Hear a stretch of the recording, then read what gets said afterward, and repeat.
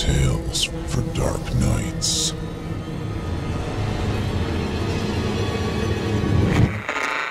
Want to make sure you never miss a Chilling Tales for Dark Nights video again? Be sure to subscribe and hit that bell to turn on notifications. Rachel sat alone amongst the dilapidated pews strewn carelessly on the church floor. It had been longer than she cared to remember since she had visited the church, and time had not been kind to the once warming embrace of its dimly lit walls. Now it stood frozen in time as a relic of a bygone age, one filled with love and compassion, all too quickly forgotten. The air reeked of plants and animal feces. She could hear the faint scurry of little feet carrying themselves to the safety of a secluded corner or under a nearby root. The elements had eroded all her favorite murals, and the windows only housed shards of the shattered stained glass she had enjoyed looking at. Typically, they would be beaming a rainbow of colors into the church halls, but now they sat vacant and as dark as the rest of the building itself. It had taken years to find this place. She stumbled upon it by accident while trekking through her old town. Like the rest of the abandoned buildings, it had been swallowed up by the ever-encroaching wilderness surrounding the city. She had checked a few other buildings, but no sign of life was left. The roads were riddled with potholes, vines, and fallen trees. The buildings she could see were beyond the point of repair. Her fond memories of here had been devoured just as the rest of the town was. She couldn't remember the people's names or faces, just the veil of sadness that hung over each of their faces. She looked around at the pews that sat motionless exactly where they were when she left. Some had been toppled over, and others had been pushed into walls. The church hall itself was already a battlefield before it had been left to rot. There was no closure to be found here, at least the closure she sought. She wouldn't get the forgiveness she hoped for from the empty voices that now sat silently among the ruins. The peace of listening to the darkened nightlife of the forest was not as comforting as she had hoped. The very wildlife itself seemed to repulse at her presence. Rachel had noticed sitting here that the noises of crickets and birds had slowly dimmed to an almost inaudible level. All she heard now was the door creaking in the wind as it gently tapped against the stonework every few seconds. There was no telling how long she waited in that church, ruminating on the transgressions that led her to return here. Her whole life was betrayal after betrayal. People could never trust her and had always found her presence a torment. She had longed for one thing, peace. But here she was again, sitting alone among the wreckage of her past. "Do you seek forgiveness?" A voice came from a darkened corner of the room. Rachel raised her head and squinted to make out the frame of another woman, barely visible among the foliage and darkness. The only light source was the moon that trickled in through the smashed windows. The woman didn't step forward, but repeated herself. "Do you seek forgiveness?" "I would never presume to believe I am worthy of such things," Rachel responded. The woman stepped into the light shaft before her and revealed her half-missing face. "You would be correct. I cannot give you what you seek. None of us can." As she finished, other people emerged from the shadows. All were covered in a litany of grotesque injuries, but none showed any sign of being impaired by such things.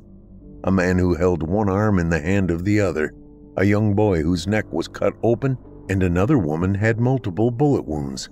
They all wore what would be considered modern clothes for the early 1940s. "Why would you come back?" the young boy asked. Rachel turned to look at him. "I always come back. It just takes me some time, but I always come back." "Was once not enough?" the older man asked. Rachel paused before answering.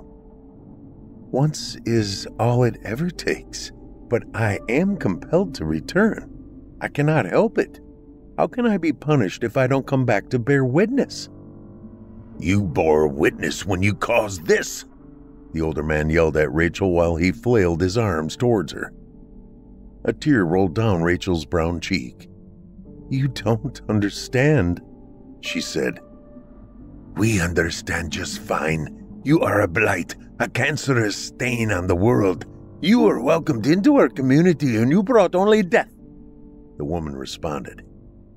"What would you have me do? I cannot fix the past," Rachel pleaded.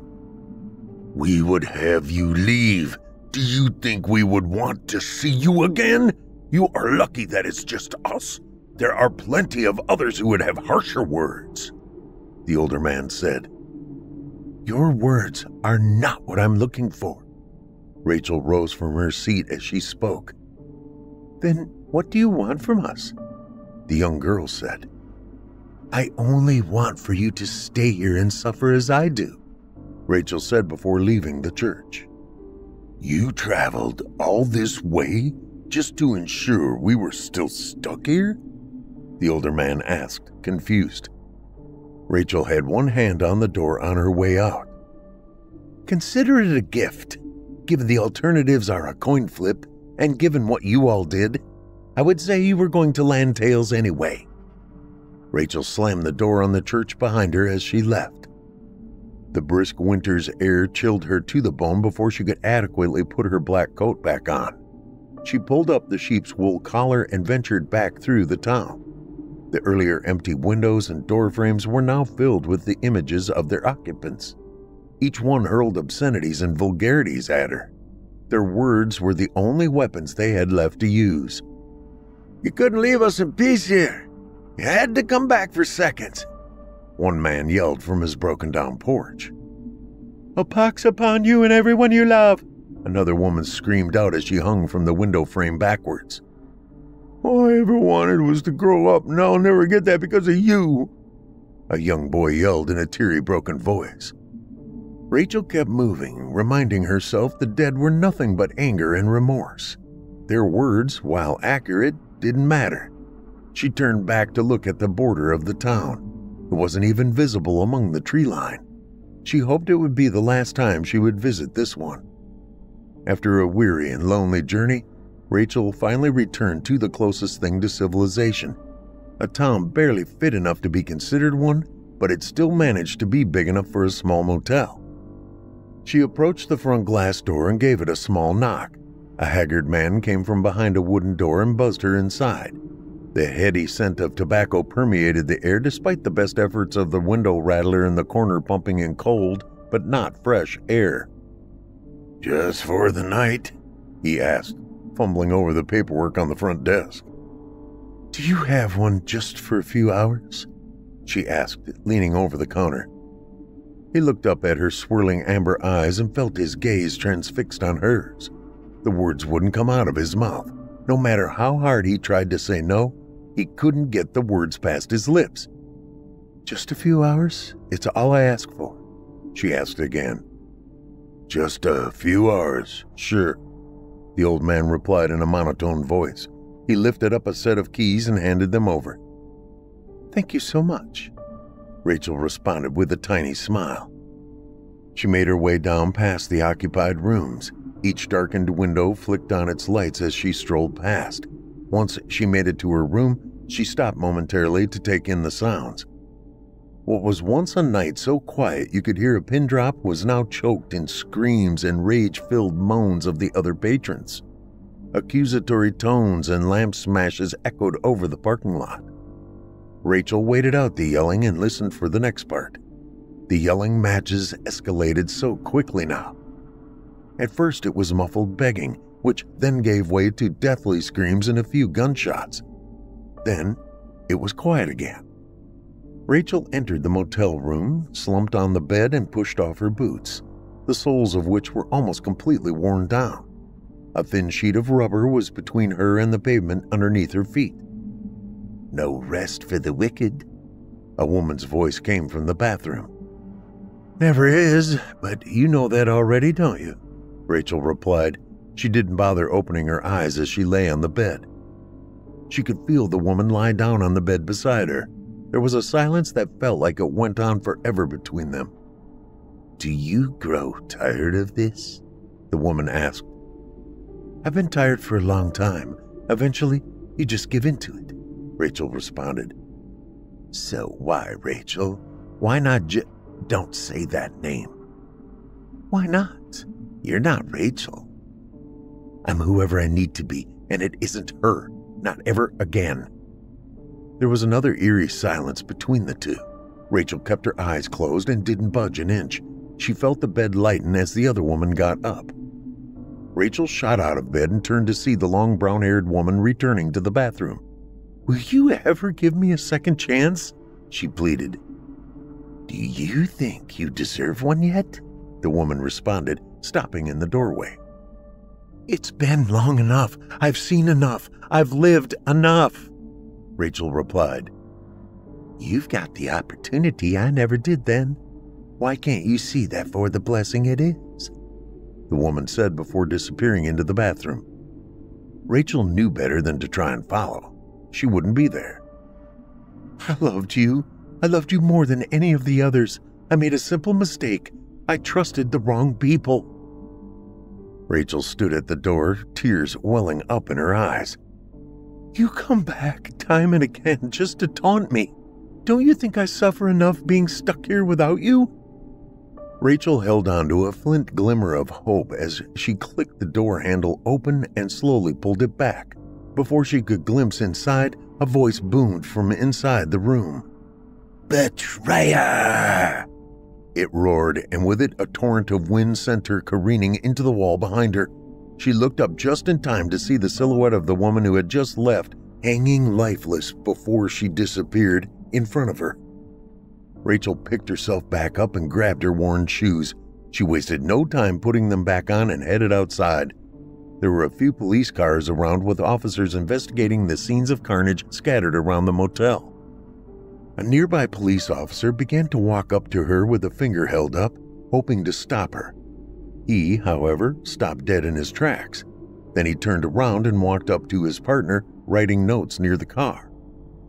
Why would you sleep with her, man? He yelled as he slammed the notepad out of his partner's hands. What are you talking about? The partner responded. I'm talking about my wife. You slept with her. Are you serious? I didn't sleep with your wife. You're a lying piece of trash. The officer didn't wait for a reply and swung at the other officer. Suddenly, both were on the ground, each giving as good as the other. Neither was holding back from blocking and was simply trying to kill the other. Betrayer! One screamed before pulling his gun and unloading almost the entire magazine into the other. His eyes glazed over as he looked down at his partner's lifeless body. Rachel came over and put a hand on his shoulder. It'll all be over quick, she said softly to the officer while she pulled his gun up to his temple. You're so lucky. The bullet penetrated his skull, and she had positioned herself so it went straight through hers too. He fell to the floor and blood poured from the wound. She, however, continued to stand, the gaping wound in her forehead sealed back over. No rest for the wicked, she repeated aloud. The first officer stood beside her. Confused, he looked down at both their bodies. Why is it just me? He asked. Murder and betrayal are what hold us here.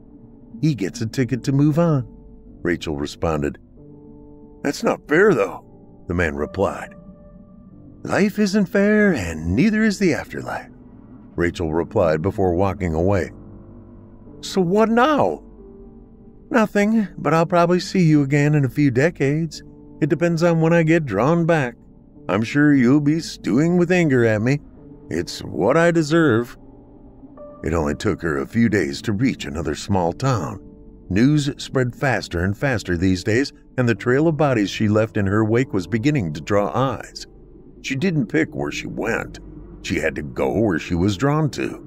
Her ever-walking curse. Finally, her deeds had caught up to her. As she approached the town, she could see a small blockade of police cars. One of the officers called out to her over a megaphone. Stop where you are. We don't want to hurt you. We just want you to stop so we can ask you some questions. Rachel looked over at them with continued footsteps. The row of cars each barricaded a few officers with their weapons drawn. Her footsteps were quickly muffled as a helicopter approached the horizon, shining a blinding searchlight directly on her. She covered her face from the light and wind from the aircraft.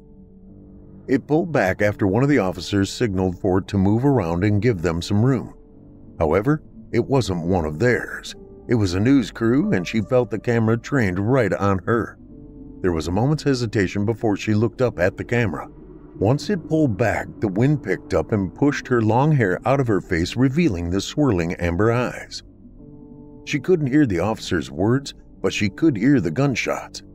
The helicopter kept itself steady until it began to swing and veer. An apparent scuffle ensued inside, but the camera had taken enough of a look at her that she knew what it meant. People had ignored and hated her for as long as she lived. Now the entire world would bear witness. Every television set, every mobile phone, every computer screen. She was being spread across all of them, the face of betrayal sweeping the globe. The woman from earlier stepped out of a nearby house behind the police cars. Rachel's vision was obscured by the flashing lights. "You've done enough, Judy," the woman called out. "I never wanted any of this," she responded. "Then you shouldn't have helped them put me on that cross." "I was weak. I never thought it would end like this. Now look where we are." The woman stepped into the light, revealing her brown face and similarly colored eyes. The darkened, dirt-stained robe hung over her body. "They're free to make their choice, as were you. You could have stopped at any time, but always felt compelled to walk on. Do you know what that is?" "Because you made me do it," Rachel screamed in anger. "No, you did. You put this punishment on yourself. You put this punishment on everyone. You just had to forgive yourself, but instead, you look for it in everyone else." Rachel dropped to her knees. "Please, Jess, just let me rest." "Not until you can forgive yourself. I loved you too, you know. Did you ever think about how I felt knowing you gave me up?" Jess disappeared among the flashing lights. Rachel finally stopped and sat on the bitumen. Flashing lights occasionally brightened her vision. The distant echoes of fighting subsided. She took a few deep breaths and looked up at the night sky. "I don't deserve this. Neither did you. But I've suffered enough. I forgive you, Judy." She spoke the last words and collapsed to the ground.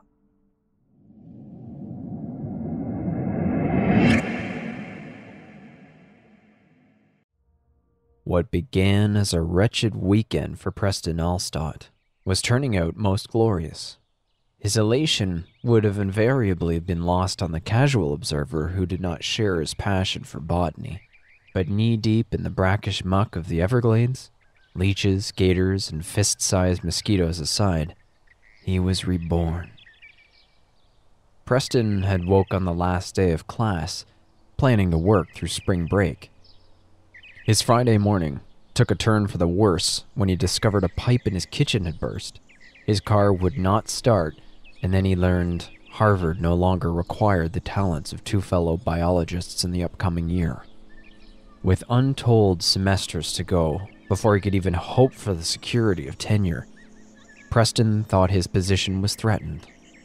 He needed to publish, or at least contribute to some credible research, to bolster his resume if he were to have any chance of staying with the university. But he had no idea where to begin. It was all too much. Preston had to get away. He called his contractor, worked out where to leave the key, and taxied to the airport. 5 hours later, he was on a red-eye to Florida. Preston considered calling his research team, but the trip was supposed to be a casual getaway, not an expedition. Janie, he thought. She should have been part of his team, but she'd refused to accompany him on the last leg of his doctoral pursuit, choosing to stay in Ithaca. By sophomore year, Janie told him that she would always be his second most loved carbon-based life form. They still talked once per month by phone, but hadn't been face-to-face or body-to-body in over 6 years. Ever since, Preston was married to his work, and he made no apologies. Human relationships had always been too difficult. Plants were easy. They lived and died. In the interim, they waged a silent war for survival, doing their damnedest to choke out competitive species for territorial dominance. Emotions were never involved. There was no need for conversation or compromise. Plants were content to be alone. 6 years hadn't helped him forget. Preston was still thinking of Janie as his plane taxied the tarmac. Preston took full advantage of the hotel's continental breakfast, then showered and slathered on sunscreen. After grabbing a folder full of ungraded midterms in the complimentary Miami Herald, he headed to the beach. It was spring break, and the college tourists that had bombarded the city still had a few more hours before they would depart, zombie-like, for their hotels, leaving the oceanfront suspiciously devoid of sunbathers. An hour later, Preston had only trudged through 3 midterms. It was difficult to focus. Peeling himself from his chair, he waded into the blue-green Atlantic. Diving under the waves, Preston made his way past the breakers. He followed the tide to buoy him as he lay backward. Eyes closed, he floated, mentally riffling through rare orchid species. It was a form of yoga he'd first utilized years ago. Cymbidium sinense, indigenous to India, Taiwan, and Thailand, found in cool climates and requires ample light with lower temperatures. Thrives in an ideal humidity between 40 and 60%. Cattleya schillerania, Brazil. Grows in cool to hot temperatures on cliff faces and in rivers anywhere from sea level to 800 meters above. Often used to create hybrids in attempts to breed super orchids. Dendrophylax lindeni. First found in Cuba in 1844. Discovered in South Florida 50 years later. Commonly known as the ghost orchid, due to its billowy white appearance. 2,000 known to exist in the state. Their location mostly kept secret by researchers and horticulturalists. Considered the most sought-after orchid in the world. Preston opened his eyes at the realization, losing the poise of his float posture. South Florida? He was in South Florida. Within 40 minutes, he could be in the heart of Big Cypress Swamp. He couldn't believe he hadn't thought of it sooner. He could find a ghost orchid. Bringing one back would be tantamount to sacrilege, but if he got the chance to study one in the wild, to even see one, it would spark inspiration for his next project and save his position at Harvard. Preston dug his cell phone from his bag. Dialing information, he asked for airboat companies. He stopped the operator at the 3rd listing. The operator connected him directly.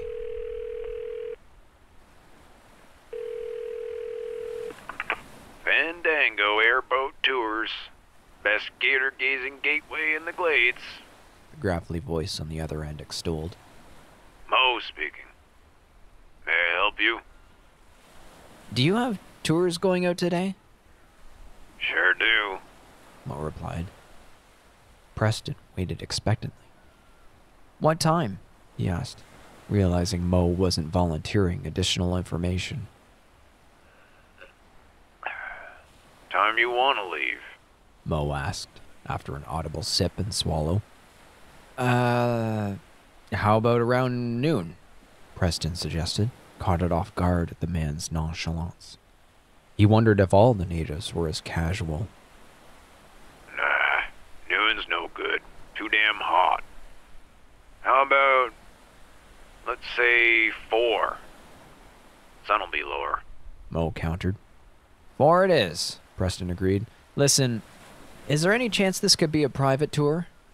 Hell, they'll all be private today. Spring breakers don't care about airboating. Ain't no sex or booze in it. He paused. Well, no sex anyway. Unless a couple of them co-eds show up and play their cards right.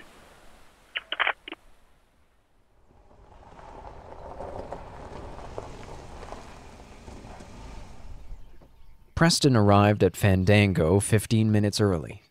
There wasn't much to the place.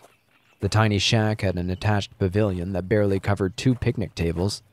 An old cash register sat atop a weathered bar. 2 t-shirts, 1 red, 1 black, hung on coat hangers dangling from the rafters. The sun-bleached shirts proudly displayed the white Fandango logo. An airboat driven by an oversized, bespeckled alligator, sunglasses resting on his snout. A graying, rotund man wearing a trucker's cap with the same logo emerged from the shack. His name was embroidered on his black polo. Mo. Howdy, friend. You must be my 4 o'clock. Mr. Doctor, actually, Preston corrected. Dr. Preston Alstad. My apologies, Mo said, extending his hand. MD? Professor of Botanical Sciences at Harvard, Preston said, shaking the large man's hand. An Ivy League plant man. Funny. I suppose so, Preston agreed, surprised he'd never made the same connection. You must be here on business, considering your request for a private ride, Mo surmised. Correct. I'm hoping to find... A ghost orchid? Mo finished for him. It was quickly becoming apparent that despite the man's yokel appearance, he was no dummy. I can probably help you with that, but it'll cost a little more. About we say 100. That won't be a problem, Preston assured him, pulling his wallet from his back pocket. Card readers on the fritz, Mo said when he saw Preston thumbing a visa. Oh, sure. Preston fished out the cash. Alrighty then, Mo said, pocketing the bills as he headed back inside the shack. He reemerged with a hefty red and white cooler in his right hand. In his left, he carried a bag of jumbo marshmallows. Okay, Professor. Let's ride. 15 minutes later, they were speeding through the swamp. The boat tore through a swarm of mayflies. The insects peppered Preston's face like scattered buckshot. He'd never been so thankful for sunglasses. Sorry about that, Doc. Mo yelled over the sound of the whining propeller. Trying to avoid some brush on the left. Stilted red mangroves threw roots in intricate patterns across the swamp floor. Preston was impressed at how well Mo was dodging the trees. We only need a couple inches of water, but we can still snag anything too stout or dry, Mo called out. The combined speed, gas fumes, and frequent zigzagging weighed on Preston. How much further? He yelled. Half hour, maybe a little more. Your thumb ain't the only thing green right now, Doc. Here, I'll pull over for a sec. Let you get your gut right. Mo killed the throttle. Turning the propeller handle, he guided the boat into a culvert. The fan blades whirred to a stop as the boat drifted slowly. Thanks, Preston said, his stomach appreciative. Examining the perimeter, he spied bladderworts, water lilies, and spatterdocks. Preston saw a trickling ripple swirl to the left of the boat. What was that? He asked anxiously. That, Mo said, leaning over the side of the boat, is Big Al. He's a local legend in these parts. Al? As in... You came by that doctorate honest, by God, Mo said, opening the bag of marshmallows. Yeah, old Al is about 18 feet worth of gator. Most folks figure he's about 60 years old. Most gators grow to about 11 and check out. He's what a fella like you would probably call an anomaly. Preston craned his neck. He watched Mo, trying to follow the older man's searching eyes. Something so large should have been easier to find. Staring off the rear of the boat, Mo plucked a marshmallow from the bag and held it over the water. You may want to scoot back, Professor, Mo said. Preston inched back as far as his seat allowed. He tensed, feeling sweat drip down his back. The sun may have weakened, but the humidity was as thick as ever. He'd forgotten it while the boat was cutting through the swamp, the headwind drying his skin. Mo clicked his tongue as casually as if he were summoning a house cat. Here, gator, gator, gator. With a violent splash, Big Al broke the water, lunging upward for Mo's outstretched arm. The gator's moss-green head was easily the size of a curbside garbage can, its yellow teeth, thick as fingers, gnarled like splayed barbed wire. Big Al unhinged his bottom jaw so wide that it looked as if he could swallow Mo whole. At the last possible second, the old boatman dodged backward, letting the marshmallow fly. The gator snatched it from the air and fell back into the water, sending a swell under the boat that nearly capsized it. Preston pitched backward in a vinyl seat, clutching it tightly. Mo cackled. You all right, Doc? Man, you should have seen your face. Preston couldn't speak. He really wanted to, so he could ask Mo just what the hell was wrong with him and why he would endanger both their lives for such a stupid stunt. But his lips wouldn't work. Mo offered the bag to Preston. Your turn. Give it a shot? No, thank you, Preston stammered. His eyes were wide as he frantically scanned the water. Suit yourself, Mo said. You don't know what you're missing.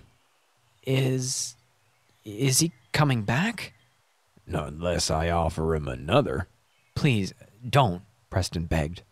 Mo chuckled. I'm sorry, Doc. It's just a gag I use with the tourists. They get a kick out of it. Of course, you don't usually do it with Al. He can be a little intimidating. Genghis Khan was a little intimidating. Big Al would have made him soil his fur-lined panties, Preston said dryly. Mo grinned, reached into the cooler and popped the top off a beer, shoving it at Preston. Have one. It'll calm your nerves. Staying low, Preston took as few steps as possible to accept the offer. Thanks, he said. Don't worry. She ain't gonna tip over, Mo assured him. Tell you what, I'll get us back out onto the main, and we can troll a bit before we pick up speed again. Great.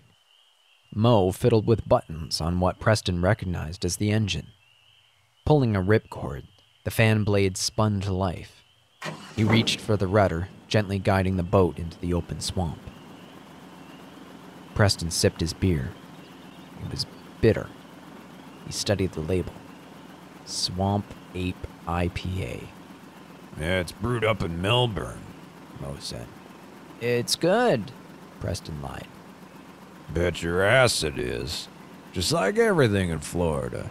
Except the damn Cubans. Preston shot him an uncomfortable glance. No offense, Mo quickly added. None taken. Preston pulled his cell phone from his pocket. 11 minutes after 5. How long until the orchids? He asked. Depends how you're feeling, Mo replied. I'm good. We can pick up speed anytime. Relax, Doc. Enjoy the scenery. You ain't paying by the hour, and you're still looking a little green. Preston swatted a mosquito from his neck, wishing he'd stop for repellent. The Spanish were the first to ever map the Glades, though they hadn't even seen it, Mo began in full tour guide mode, speaking just loud enough that Preston could hear him over the sound of the engine.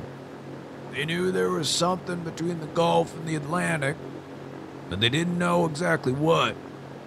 They named it Laguna del Espirito Santo, Lake of the Holy Spirit. Right. I read that in the brochure, Preston said. The primary vegetation here is obviously sawgrass, which has some interesting characteristics. For example, sawgrass leaves will burn. But not the submerged roots, Preston said. It's how the sawgrass survives all the fires caused by lightning strikes. Sharp cookie, Mo said. Preston smiled. That is kind of my area of expertise, He said with an air of pride. How about a little history lesson then? Please. Preston said, less anxious. I'm sure you're familiar with the lost colony of Virginia. Sure. They were the last members of modern-day North Carolina's Roanoke colony who disappeared. When other settlers came looking for them, they found all their homes and buildings dismantled. The only clue to their disappearance was the word Croatoan, carved into a nearby tree. Preston said, as if he were lecturing back at Harvard. What happened? Mo asked. Well, there are two theories. Some scholars believe the group was signaling that they were relocating to Croatoan Island, what we now know as Hatteras Island. And the other theory? The colonists were trying to point to a tribe that abducted them. That's highly unlikely, though, Preston said, leaning into the boat as it cut to the right. You think so? How would someone have the wits or the time to carve something like that into a tree during a mass kidnapping? Oh, you'd be surprised what fear can do. Mo said, finishing his beer. What if I told you we had our own little lost colony right here in the Glades? I didn't realize there were colonists here. Not colonists, per se. Indians. I mean, Native Americans. Go on. Preston said, setting his empty swamp ape bottle in the bottom of the boat.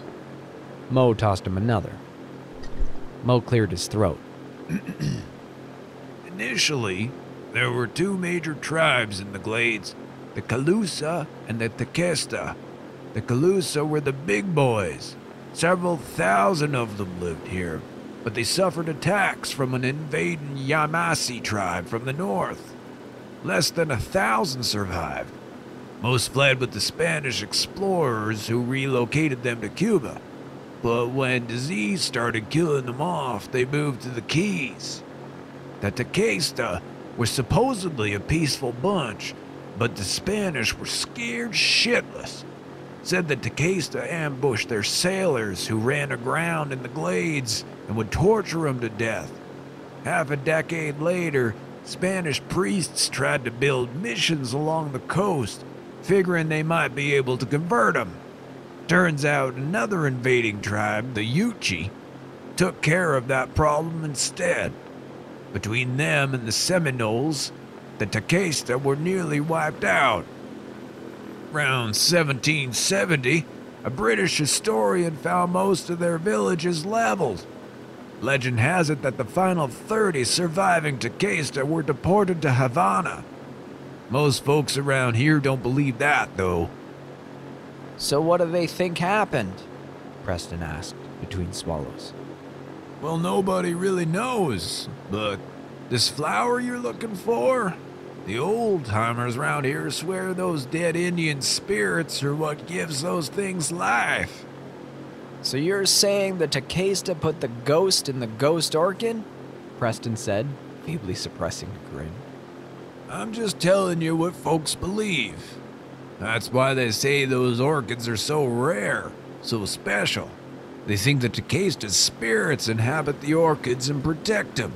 Sort of the last piece of their property they don't want to lose. Mo explained. Well, I've heard some interesting theories on plant development, but that's a new one to me. Mo revved the throttle gently and motioned for Preston to steady himself. All I know is that you don't get to be old by being stupid. As the time passed, the beer proved to be a double-edged sword. It undoubtedly helped make the trip more enjoyable, but it seemed to have stolen Mo's recollection of the orchid's location. Preston cut himself off at 3. He wanted to be lucid when, if, they found the orchids. He'd lost count of how many Mo had finished, or how many times he'd followed dead ends. Still, his control of the airboat seemed unfazed. Preston took out his cell phone to check the time, but the battery was dead. The last thing he'd seen on it was a notification of a voicemail from his contractor. He'd simply replied, "Fix it," in text. He estimated that it was close to 8 o'clock. The sun had set about a half hour earlier and twilight streaked the sky. How much longer? I'm pretty sure they're just up around that bend there. Preston followed Mo's gesture, spying the outline of a tiny outcropping. Yep, won't be long now. Preston restrained his anticipation. Though Mo had been good company, his navigational track record had proven less than stellar. The time hadn't been a total waste. Talking about the Everglades' history was the lengthiest conversation he'd had with anyone, not even talks with Janie. And there she was again, right where he'd left her, waiting in the back of his mind. Mo idled the boat into the cove. We're here. He gestured toward the sawgrass before them. May I present the Florida Ghost Orchid? Hundreds of ghost orchids, as white as they were in every picture Preston had seen, danced in the gently lapping water. He was moved to tears. You okay, Professor? My God, there's so many. There were only supposed to be 2,000 in the state, Preston said, his attention unwavering. Well, that may have been all they've found, but that don't mean that's all there is. When you've been running the glades as long as I have, you learn a few secrets. Mo eased the boat closer, allowing Preston a better look. There's enough ground there to walk right out and touch one. He pointed to the 20 feet of mud-covered bank in front of the boat. Seriously? Aren't there gators out there? Preston asked, captivated by the opportunity. Hell, Doc, there's gators everywhere around here. Just don't stay too long. I'll keep the light on and holler if I see anything. Preston tossed his wallet and phone in the boat, then eased his way out onto the marshy beach. He swapped his vision between the orchids and the watery slop that came up to his knees, in case Big Al or one of his cousins chose to make an appearance. But there, that close, he was more excited than afraid. He reached out and cradled an orchid. Its petals, sepals, and lobes all fluttered in perfect unison. Its fluted stigma stood proud, displaying elegance amongst strength. "My God," Preston repeated, laughing joyously. Mo, you've got to come see this up close. This is unbelievable. No thanks, Mo said. I'll pass. Preston heard the boat's motor start back up, but he couldn't take his eyes off the orchids. All right, Doc. It's been real. Second thought, stay a while. I think you'll like it here. Mo called out as he opened the engine full bore. Preston turned. The shrill hum and sudden gust of the fan disrupted his stupor. He lunged after the reversing boat, taking 2 steps, and then plummeted face first into the waist-high water. Panic and confusion overtook him. He tried to swim after Mo, but was tossed aside by the boat's churning wake. Preston screamed, begging Mo to return until he lost sight of the spotlight. Terrified and alone in the blackness, he slid back through the ooze to the company of the orchids. Scratching blindly in the muck, Preston scrambled as high on the bank as possible to escape the reach of any gators. He found the root of a mangrove and held on for dear life, trying to get his feet on land. A guttural murmur came from the left. He froze and listened. A moment later, it warbled again, louder. An echo answered from behind him, followed by another. Within seconds, terrifying sounds surrounded him. Preston tried to run, but tumbled back into the marsh. He stayed under for as long as he could hoping the noise would be gone when he surfaced. For a moment, the noises sounded like a language, an ancient, lost language unfamiliar to Preston. He rose from the water, working towards the shore, then stopped dead in his tracks. The glow of tiny red dots danced in the darkness. They bounced within yards of him before disappearing. Suddenly, the small pair of lights came back, joined by other pairs. Eyes, Preston thought. He stood, water seeping into his very core. Dozens of different colored eyes stared at him, glowing yellow, orange, and red. Something brushed past his legs, snapping him back into reality. He thrashed in the water, trying to find the mangrove to back against. Silence and stillness returned. All the eyes disappeared. Preston clambered up onto the roots of the tree. He had imagined it all. It must have been some type of a fish against his leg and fireflies in the trees. Most stories had gotten the better of him, but it wouldn't get the best. He was a man of science, after all. Suddenly, dozens of moss-covered hands reached up, took hold, and pulled Preston beneath the liquid black. He thrashed, kicking and screaming, his bubbling voice sounding much like those of his now screaming tormentors. Reds, oranges, and yellows flashed around him as he was pulled into the bowels of the swamp, mud and water filling his nose, eyes, and lungs. Preston ceased struggling as the strong hands gently guided him deeper into the mud. When he opened his eyes, he could see clearly. Everything was in shades of yellow. Vines snaked around him, piercing his flesh in excruciating precision. Slimy vegetation slithered down his throat, nesting his organs in floral incubators. Roots slowly replaced his bones. Preston heard the process in his mind, the sentient screams of his dying cells and the triumphant battle cries of the new organisms conquering his body. Then came the voices of his brothers, warm and inviting, as they began to hoist him from the murk. He finally understood them all.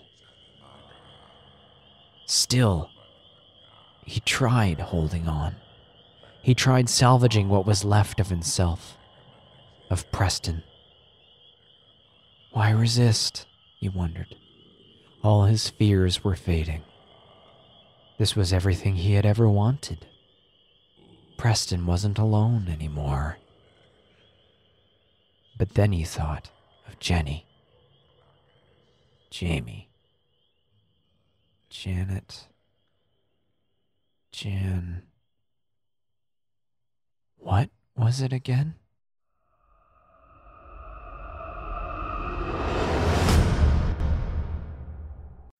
Valen Forest, Derbyshire, 1984. I sat in the driver's seat of my aging Ford Granada and listened to the rain pound relentlessly on the car's metal roof, a sound I had always found strangely soothing.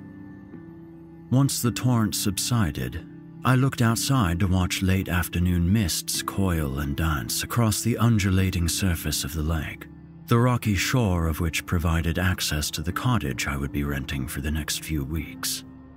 Beyond the lake stood Valen Forest, where towering fir trees loomed like foreboding sentinels that swayed hypnotically in the stiff October breeze.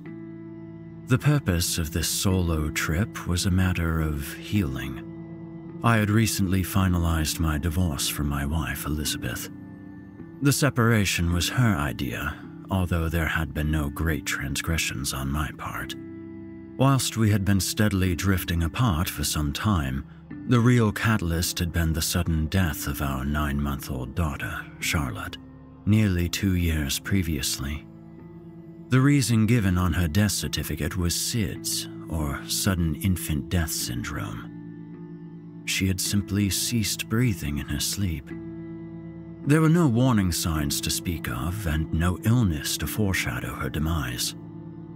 I had awoken one night to Elizabeth screaming in Charlotte's room. When I rushed to see what the commotion was about, my mind still hazy from bourbon and sleeping pills, I found Elizabeth hysterical and cradling Charlotte's limp body in her arms.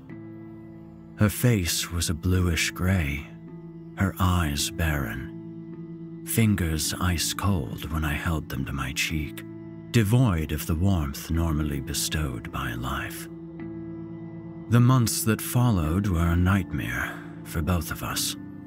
Mostly, I was on autopilot, unable to allow myself to grieve in a normal and healthy way. As a usually robust man of 6 feet and 200 pounds, I quickly lost weight to the point of becoming skeletal. My complexion grew pallid, whilst my black hair and beard succumbed to premature grayness, the toll of my grief visible for all to see, even if I couldn't express it directly. Elizabeth was the direct opposite, and yielded to her anguish so completely that it consumed her. In truth, I was jealous of her ability to feel, whilst on some level, I must also admit that I resented what felt like gratuitous wallowing. I just felt a sickening emptiness every time I thought of that night and those cold, lifeless fingers against my cheek, her hands small and fragile, yet heavy with the burden of loss. Elizabeth eventually returned to some semblance of normality, working through her grief to attain a point of reluctant acceptance. I dragged myself out of the car and inhaled crisp autumn air into my lungs to clear my head. Many of the trees surrounding the lake were vibrant with rusted hues of red, brown, and gold, which stood in contrast to the evergreens of Valen Forest itself. Even from this distance, I could hear the noise of the wind as it coursed through the twisted and gnarled limbs of the woodland's inhabitants, the dense canopy shifting under strain, almost breathing as though the forest itself was a vast living entity. I turned to regard the cottage behind me, a small single-story house with weathered cream exterior walls and a dark slate roof that looked like it needed repairs in several places. I quickly locked the car, a habit of inner-city living that had no meaning in a place like this, and made my way up the cottage's gravel path. I approached the front door with its cracked black paint and fumbled for the keys the agent had given me. They were as old and corroded as the cottage itself. A paper sticker bore my name, Sean McGuire, with the collection date in blue bureau that was starting to streak with the rain. When I unlocked the door, it swung open lethargically on rusted hinges to reveal a dim and shadowed room beyond. The air smelled heavy and damp. I hadn't expected luxury by any means. The pictures in the brochure had prepared me for a back-to-basics lifestyle, but I still felt a sense of unease that this would be home for a while. I dragged myself and my bags inside and searched for the light switch, the single bulb adorned by a dated beige lampshade casting a subdued light. The room itself was a simple affair. A taupe sofa and chair were arranged around an old-fashioned coffee table. The heavy chimney stack contained a large black iron grate in which logs had been arranged in a triangle. A pine TV stand was placed in the corner, upon which sat a large television with a huge bulbous back. None of the furniture matched. A narrow hallway led to the bedroom, bathroom, and kitchen. The bedroom and bathroom were generously sized, but the kitchen was small and awkward to maneuver around, but was sufficient for one. It was late afternoon by the time I had unpacked and got myself settled. I lit the log fire to take the chill off the air and warmed up some pre-prepared food in the small gas oven that had yellowed with age. I also put on the TV for sound, to create a vague sense of company for myself. With the fire glowing and a few candles lit, the cottage was almost starting to feel cozy. After my meal, I stepped outside to get a feel for the surrounding area. It was dusk now, a dark purple sky tinged with wispy veins of yellow and amber. I walked down the path and made my way to the water's edge. My feet crunched satisfyingly on the rocks that formed its shoreline, and I delighted at my breath being visible in the frigid dusk air. This had always been my favorite time of year, when summer succumbed to the onset of autumn and altogether fresher conditions. The lake was vast, with still waters that reflected the hues of the sky above in a vivid and mesmerizing fashion. About the lake's perimeter were lights from the windows of cottages and farmsteads sporadically scattered around its border. These were signs of life, yet sufficiently distant to still give me that sense of isolation I craved. I will admit, however, that it was also comforting to know I wasn't completely alone out here. City people tend to romanticize rural solitude in a way that rarely accords with reality. The first few days were spent lazily unpacking my belongings and acclimatizing to the solitude of this place, with occasional walks by the lake during the day and reading in front of the roaring log fire in the evening. Eventually, I felt courageous enough to explore Valen Forest itself. On the day of my planned hike, I set my alarm for 5:30 a.m., so I would have plenty of time to explore the woodland before dusk set in. I ate breakfast with strong black coffee and prepared for my excursion. I pulled on my hiking gear, including my thick mustard jumper, olive walking trousers, and padded orange jacket, and filled a small rucksack with supplies. I chose to head north, away from the more populated areas, and soon came to a point where the lake narrowed into a ravine. A wooden bridge facilitated access to the other side and the sprawling forest beyond. The bridge itself was a modern affair of distinctly Nordic architecture. Upon reaching the path on the other side, I paused to survey my surroundings and soak up the peculiar atmosphere of this place. I wanted to explore the depths of this majestic forest landscape. Still, trepidation had instantly seized me, encroaching anxiety that began in the pit of my stomach to seep outwards towards my extremities, causing my fingers and lips to tremble discernibly. I cursed myself for my sudden infirmity. I was not inherently anxious, so why did I suddenly apprehend such a great fear of this place? Pushing my unease aside, I followed the path that led from the bridge to make a mental note of the general direction in which to return. The thick forest allowed for little light, and a tangible gloom seemed to hang in the very air of this place. The path that I followed appeared well trodden, and I assumed it to be a popular hiking route in the summer months. Occasionally, the landscape would thin out and relinquish scenery of such outstanding beauty that I began to develop a real sense of awe for Valen Forest. I would often stop to marvel at some sight or sound. The churning of a stream as waterfowl glided across its surface, or the sound of a distant heron or raven. I must have walked around an hour before the forest dispersed into a large clearing. I intended to rest, but something strange caught my eye, roughly 10 meters from where I sat, and I edged forward cautiously to get a better look. A small stone circle had been arranged on an even and slightly elevated patch of ground. Above its perimeter were 5 severed fox heads, their glassy and lifeless eyes staring back at me as the breeze gently touched their matted fur. At the center of the circle were the ashen remnants of a fire.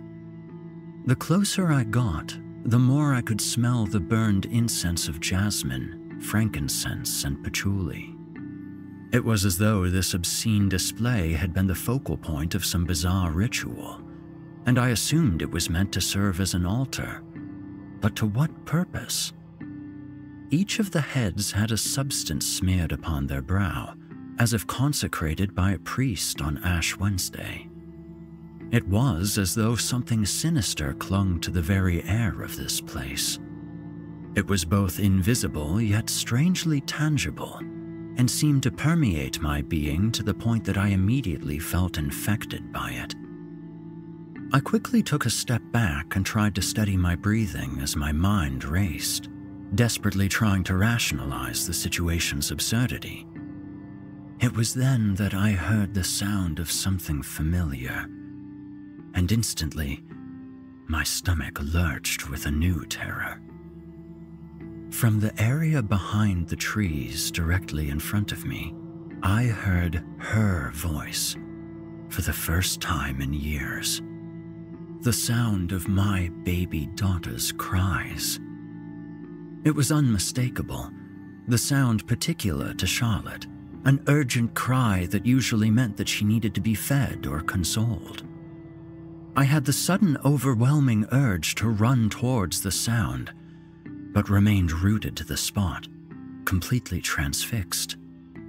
The sound came again, this time sharper and more abrupt, as though she had suddenly been afflicted with pain. Although I knew it could not possibly be her, I still raised my feet slowly and moved towards the sound. When the scream of pain came again, my body was filled with a sudden impetus, not to run to the perceived source, to console my infant daughter, but to turn and flee from whatever sinister being was mimicking her and cruelly mocking my grief. I charged through the woods in the direction I had come, thankful that most of it was downhill, fear and adrenaline propelling me forward.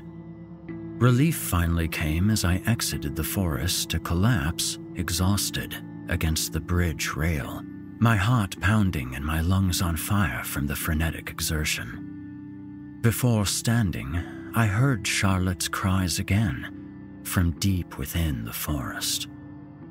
I immediately pulled myself to my feet and pushed onward towards the cottage. Upon my return, I raced into the kitchen and tore off my clothes, throwing them into the washing machine before heading straight for the bathroom and plunging into the shower, as though trying to remove the stain of that place. I spent the rest of the evening in a sullen state, as I dwelled relentlessly upon the sound of Charlotte's cries, old wounds afresh within my psyche. I tried everything to rationalize my experience. Could it have been a hallucination induced by the anxiety of that place? Was it a lack of sleep and food that led my mind to perceive things that were not really there? Could the cry have been the sound of an animal? There must be a rational explanation. I had sought rural isolation to find a much-needed sense of peace and freedom, only to find myself drawn into a connection with forces beyond my comprehension. Either that or my mind had finally failed me to the extent that I was actually hearing my dead infant daughter cry out from the forest. Turning in for the night, I found sleep elusive, but finally drifted into slumber sometime around midnight. I jolted violently awake, sucking in air as though I had been struggling to breathe in my sleep. The bedside clock told me it was 3 a.m. Climbing from my bed, I walked from the bedroom to the living room and opened the front door, stepping outside to draw fresh air into my lungs. Above me churned a vast night sky in ominous hues of black, whilst the wind coursed about me like a choir of unfettered whispers. I walked the short distance to the shore of the lake as I wanted to look at the forest again, where I had witnessed such strange events only hours earlier. A sharp crescent moon cast a narrow, shimmering path of light that stretched from the opposite side of the lake to where I stood, silently observing as the light flitted across the water's surface. I turned to survey my immediate surroundings, the veiled shadow meadows on either side of the cottage, and the forest entrance further up the gravel path to the north. Then, something on the trail drew my attention, and I narrowed my eyes to try and see more clearly. A shadowy humanoid form stood near the base of a tree on the path I had used to return home. Whilst the form was nebulous and difficult to clearly discern, its outline was unmistakably that of a female. Was it a natural formation or an actual person?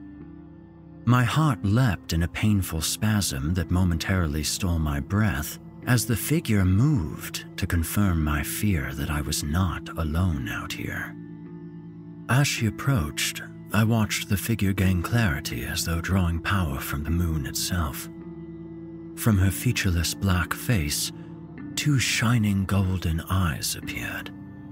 Her body was solid yet enshrouded by a vaporous mist, like black liquid nitrogen that billowed down to her feet and then outwards to gradually dissipate in the ether.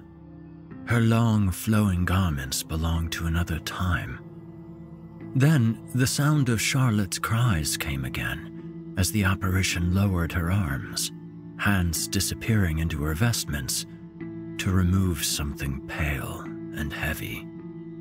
My stomach churned with disgust as the figure held the writhing body of my baby daughter aloft, suspended in the air by one hand that was clenched tightly around her throat, blood drawn and weeping where long fingernails had found vicious purchase.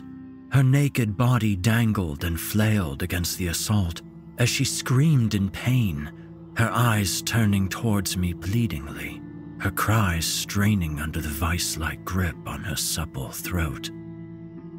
I turned and fled to the sanctuary of the cottage, slamming the door behind me and flicking on the light, shaking hands clumsily securing the bolts. My legs buckled beneath me as I turned and frantically clawed my way across the floor to prop myself upright against the front of the sofa, eyes never leaving the door as the room was suddenly plunged into momentary silence. My respite was to be short-lived. Whilst the sound of Charlotte's cries had slowly receded to nothingness, I suddenly became aware of the sound of scratching at the door. Then Charlotte's cries started again as more voices came, a crescendo of layered whispers, wherein individual voices were impossible to discern. Fingers began to tap on all of the windows at once, as though a group of people had surrounded the house.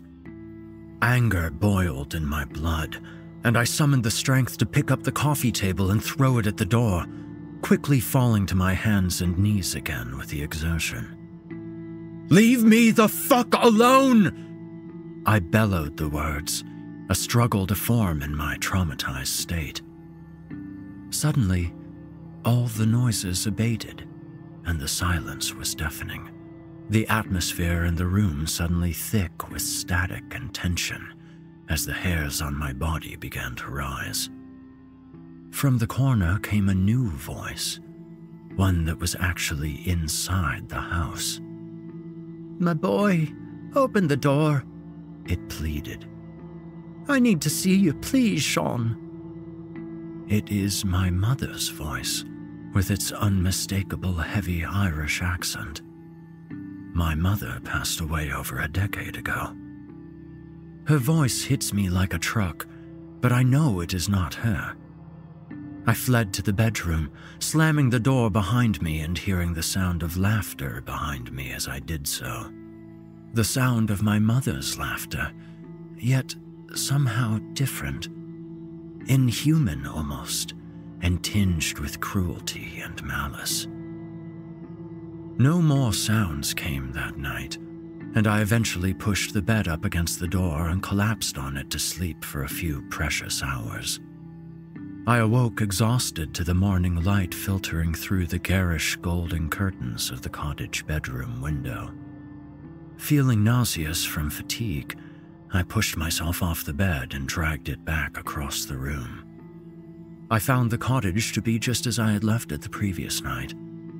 I quickly straightened up the place and opened the window to allow some fresh air in despite the cold, as though it would somehow help cleanse the room of last night's events. The rest of the day was spent in a state of gnawing anxiety as I tried to rationalize my experience. Could it have been the result of sleepwalking, a waking dream? Or could it be that in such a secluded and isolated location, without the distractions of city living, the true extent of my mental decline was becoming apparent? There was no denying that there was something strange about this area. Valen Forest had a rich history of witchcraft and was the home to the most notorious witch in British history, an unashamed demon worshipper executed in the region for the most unbelievable crimes. Whilst I have never been a believer in such things, it cannot be denied that they can exert an enormous psychological effect on people, particularly those in a vulnerable state. I questioned whether this could have influenced the visions I had experienced. I abandoned all plans of exploration that day and instead hung around the cottage drinking coffee and trying to occupy my mind. I retired early to bed at 9 p.m. and quickly succumbed to sleep. My mind was assailed by vivid nightmares, crying infants and desolate places, dark, foreboding landscapes wherein skinless beings lurked in shadow yet watched with glowing eyes, their chattering teeth like the stridulation of a cricket swarm. I awoke suddenly with a violent spasm that snapped my mind into waking reality, yet I found that my body was frozen. My limbs were cold and heavy as though paralyzed, whilst saliva seeped from the corner of my mouth. It was then that I saw a dark shadow in the corner of the bedroom, like a nebulous column of black smoke that caused the air around it to distort. A noise, like a low hum or vibration, radiated from that part of the room. Her face appeared again from the black miasma, and my heart began to thunder at the sight of two radiant eye slits that opened to regard me with contempt, like a lion stalking its prey. Her form shambled forward awkwardly, as though in stop motion, as a multitude of voices came, of dying lambs and crying babies, of breaking bones and chattering teeth.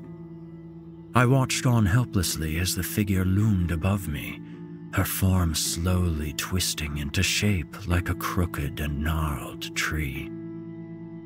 A large hand with spindly fingers veiled my face, and I was instantly lost to the darkness. Oblivion.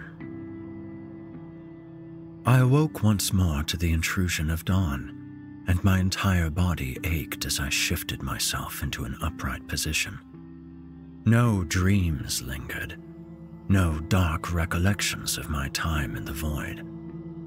Just the vague impression of a woman's voice that echoed in my mind. I am Beslith, the Eater of Light. My mind was firm. I must escape from this place. I quickly grabbed my belongings, shoved them into my suitcases, and threw everything haphazardly into the boot of my car. Crawling into the driver's seat, I tried the ignition without even bothering to secure my seatbelt. Nothing. I tried again. Dead. Exasperated, I slammed my fist on the steering wheel and climbed back out to look inside the engine bay. I know nothing about cars, but everything seemed to be in order, with no obvious burn marks or damage. Defeated and cursing, I slammed the hood and headed for the nearest town. Wellsbrook is a typically English rural village wherein the locals are all intimately familiar with each other's lives and possess a subtle hostility towards outsiders. I located the local shop with its aged timber windows, crisp net curtains, and a chalkboard outside indicating that you could get fresh eggs, bread, and milk daily. Approaching the counter, I found a heavy-set ginger-haired gentleman with a full beard hunched over the counter, reading a newspaper that was set between two chunky and freckled forearms. He looked up suddenly when my presence snapped him out of his concentration. His eyes were a pale blue, yet possessed a hardness not befitting a shopkeeper. His forearm tattoos confirmed my suspicion. Ex-military. The rural shop in such an isolated location was probably the result of his own yearning for a quieter, more subdued existence. I hoped he was having more success than I was. "Good morning," I said, trying my best to sound friendly. "Mornin'," came the gruff reply as he lumbered into an upright position. He was a lot taller than I had first reckoned, and would not look out of place working the doors in a rough East London nightclub. Feeling the need to purchase something, I picked up a bottle of water and a local newspaper from the stack, knowing I would never actually read it. "Just these, please," I said awkwardly, placing them on the counter. "That'll be 40 pence. I quickly handed over the money. "Staying local, are you?" "Yes, I'm renting a cottage near the lake about 2 miles up the road." "Oh, of course, yeah. The old Evans place." His demeanor softening just a little. "Saw you there yesterday morning when I was out making deliveries. The Evans passed away a few years back, and the daughter now lets the place out to tourists. She didn't want to live there, apparently. Getting a fancy job in the city is what I heard. Nice little place, though." He paused briefly. "Listen, mate, just a word of advice, but do be careful if you head into the woods by yourself. Valen Forest is vast and can be a very disorienting place if you don't know it well. The last thing we locals need is to send out another party of volunteers to search for hikers who have gone and got themselves lost." "Thanks, I'll bear that in mind," I replied. "Is there a mechanic in town? I'm having an issue with my car. It won't start." "Not here, mate, but there's one in the next town over, but that's nearly 20 miles away." "Oh, I see." I sighed wearily. "Do you have a number for them at all?" "Yeah, mate, just a second." He disappeared into the back room for a few minutes before emerging with a number scrawled on a post-it note. "Here you go. There's a payphone on the other side of the village. You give him a call. He'll sort you out. Anyway, what's your name?" he inquired. "Sean." "I'm Frank. I'm open most days if you need anything and can deliver too if needs be. Just let me know." I quickly said my goodbyes, located the overgrown payphone that looked as though it hadn't been used in years, and dialed the number on an ancient and corroded keypad. "Hello?" a voice answered, its timbre thin and crackly. "Hi, is this the mechanic?" "It is, mate. How can I help?" "I'm having issues with my car. The engine appears dead. Won't turn over at all, and I'm trying to get home. I'm staying in a small cottage near the lake just outside Wellsbrook. The old Evans place, apparently, if that means anything to you." "It does, mate. I can come tomorrow afternoon if that's any use." "Can you not come sooner? I'm actually rather keen to be on my way." "Nah, sorry, mate. It'll be tomorrow afternoon at the earliest. Best I can do, sorry." Realizing I had little choice in the matter, I agreed to the time and made my way back to Frank's shop, picking up a bottle of Jim Beam to help me get through the night to come. On the journey home, I pondered my predicament. Had the events of the last few years, which started with Charlotte's death and culminated in my divorce from Elizabeth, really damaged my mind to such an extent? Was it possible that the degree of my mental decline had only really become apparent once I had isolated myself in such a rural area as this? A more immediate concern was how I would survive the night to come.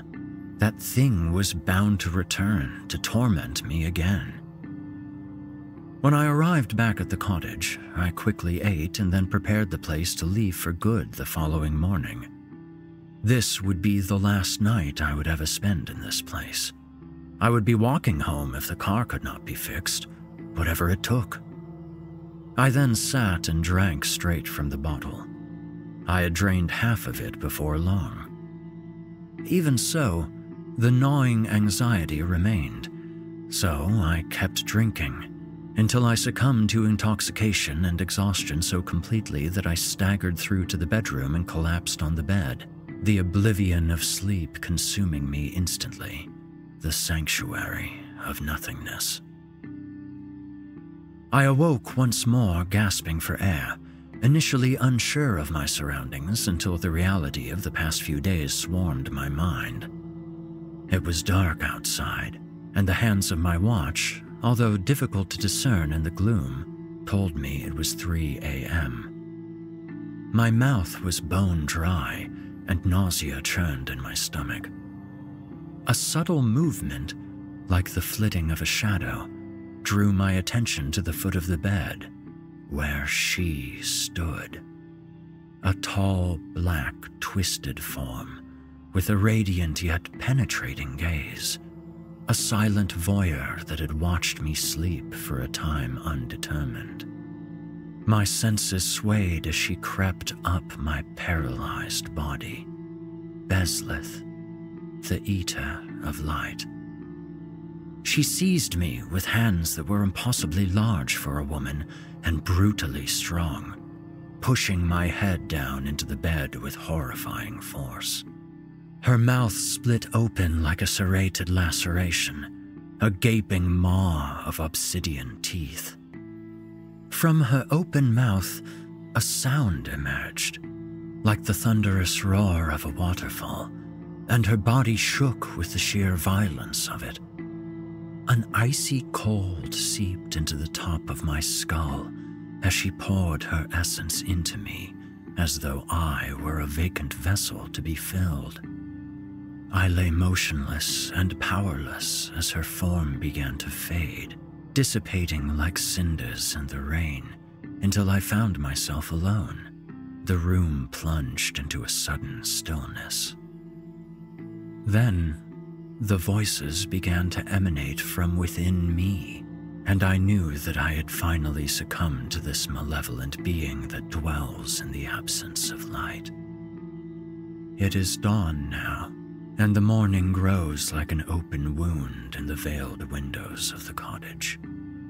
I resent its presence. It is intrusive, like a sordid scrutiny of a peeping Tom, and I find myself both fearing and dreading the light. I do not remember doing so, but I have positioned a chair in the center of the living room and clawed away the ceiling plaster to expose a heavy wooden beam. My hands still bleed profusely from the frantic efforts of this. The long wire from the ancient TV has been tied around the beam, and there is a wide, open noose at the other end that sways hypnotically in slow circular motions as I continue to stare at it with an unwavering gaze from my position on the floor. Charlotte continues to cry for me, and many voices beckon me to the void. I am no longer afraid. Soon, I will be joining them.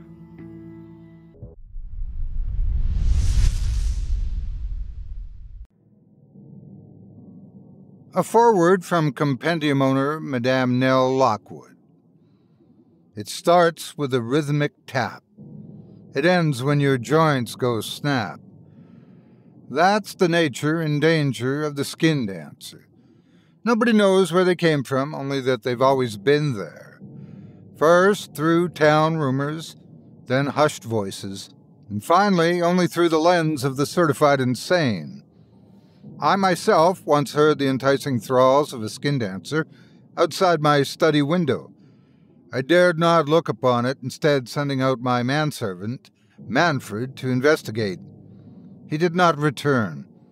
I took it upon myself to then board up my home and ignore all contact for 6 months.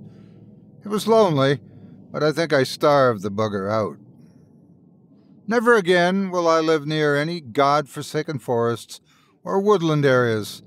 Too many bugs and far too many things I don't fully understand yet. Skin dancers are the worst kind of creature, one that preys on children. If you see something dancing in the woods, for the love of whatever deity or elder one you worship, vacate where you live and never return. It owns that home now. It was always hard for my wife and me to see our daughter's attempts to communicate always end in frustration and tears. Camille had been born with Alilia, a form of speech delay that the experts assured us she would outgrow as she got older. But there we were, 7 years later, and unable to even hear how our daughter's day went without it turning into slammed doors. I can't begin to tell you how many times I convinced myself it was somehow my fault that my DNA was what had corrupted our girl. My wife, Teresa, took it harder. Being unable to communicate with her own child fractured her badly, leading to her spending the daylight hours drinking and her evenings pacing the hallways, trying to figure out methods for Camille to converse, failing to understand that support was needed more than constant solutions. I've done everything in my power to make my family more comfortable in those formative years of Camille's life. I moved us across the country when Camille was in the first grade because her school was ill-equipped for someone who was mute, and she was unable to make friends. I enrolled her in a specialist school to help bolster her skills, and even changed jobs to accommodate her schedule more easily. Our new home was situated in a beautiful suburban area with a sprawling backyard that connected to the woods. Camille loved adventuring and exploring, so I hoped this would bring her out of her shell. Deep down, I just wanted her to know in any way possible that I was doing the best for her as her father. Camille, to her credit, was a bright young child that could be perceptible beyond her years and, in time, would utilize her intellect to communicate with us through sign language and her journal. I took to the ASL language quickly, but my wife struggled to pick it up and would ultimately dismiss the practice entirely, opting to put her faith in prayer and what she called church therapy, convinced that the Lord was testing her faith by putting her and Camille through suffering. This would result in more than one occasion where I came home to find her standing over Camille, shouting about the devil withholding her vocal cords and that drastic measures needed to be taken. When she began to shake and obviously frighten Camille while screaming that the devil was inside her, I knew that no amount of conversation was going to get through to her, so I filed for divorce. My wife tried to fight it, but thanks to the Nest Cam footage of her exercising our daughter, I was granted full custody. It was tough, but necessary. Teresa moved out quickly, assuring Camille she'd see her again soon with a wink, before giving me a cold stare and slamming the door. I stood there for a moment as I watched the woman I loved leaving our home in Maine, and the life we'd built before I felt a small tug at my sleeve as Camille stared up at me, her auburn hair tied up in space buns and her big blue eyes piercing my soul. I felt myself welling up, but I sat down with her and began signing. Mom and I have had to take some time apart, baby.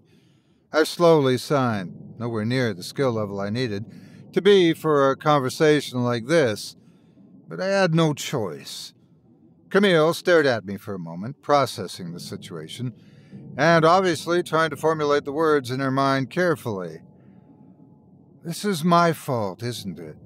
She slowly signed, her hand shaking ever so slightly. If I wasn't like this, we'd be... No, I signed back, also vocalizing it silently so she could see the firmness in my statement. You are perfect just how you are. This is Mommy's issue to deal with, not yours, I promise. I believed it, too. After a year and a half of learning ASL, this was just a natural part of my life, and anything that allowed me to get into Camille's world was worth any sacrifice. Teresa's frustration and pain were understandable, but these faith healings were not the way to go. Mommy will be back soon, I promise. I signed back slowly, trying to make sure I didn't make false promises. I still wasn't totally comfortable with her being anywhere near my daughter after what I'd seen, but this wasn't as simple as my desires. Camille stared at me for a minute before sighing, giving me a nod, and reaching her arms out for a hug. I held her as she silently wept into my shoulder. Over the next few months, Camille tried to understand that Mom wasn't coming back. The supervised visits never happened, as Teresa kept no showing for them, and no amount of furious voicemails I left seemed to do any good. The last straw was Camille's 10th birthday, 2 months after Teresa left.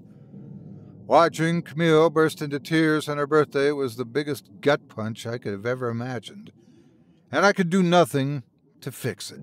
When calling Teresa's parents, I was met with obstinance and ignorance, spouting the exact same nonsense about the devil that their daughter had tried to impart onto Camille. Eventually, I got drunk and, against my better judgment, left yet another voicemail telling her, in not-so-kind words, that she'd destroyed our daughter's trust in her irrevocably by trusting an imaginary friend over the life she created that has tangible thoughts and feelings, and to take her God and shove it up her ass. Not my proudest moment, I'll admit, but there's only so many times you can see the mother of your child let her down. Teresa never returned my calls, and after that, Camille stopped asking about her. She regressed into her room, and I'd even occasionally catch her trying to play pretend with the stuffed animals she had in her room, signing to them as if it were her mom and telling them about her day. She found a coping mechanism, and while it was hard to watch, I was happy for anything to help her move past this. She still needed space, and I wanted to give her that. 10 years old is a tough time for her to know such things, and I needed to be supportive, not pushy. So when I prepared to leave for a conference in the next town, leaving her with a babysitter, she asked to spend the day in her room writing and watching TV until late. I didn't protest. My babysitter, Brianna, was an ideal fit for Camille. Brianna was 18 years old and born deaf, but had cochlear implants, meaning I could call her if I needed to, but she could sign perfectly with Camille. It was like her big sister she never had, and having her around pulled Camille out of her shell immensely. Brianna was bright, she was a kind young woman, and seemed taken with Camille. Her father, Dale, was a good neighbor and someone I knew I could trust if things ever took a turn. While I was still hesitant to leave, I knew at least she was in good hands. "Daddy, how much do you love me?" She signed to me as I got ready to go out the door, more upset than usual. I kneeled down and signed back slowly. More than words can say. I smiled and got a grin in return, kissing her forehead, before nodding to the babysitter. "I'll be back the day after tomorrow. Camille won't be a bother, I promise. You have my number if you need anything." I handed the babysitter some money for extra pizza and began my journey to the airport. It must have been around 4 a.m. when my phone began buzzing with a FaceTime request from Camille.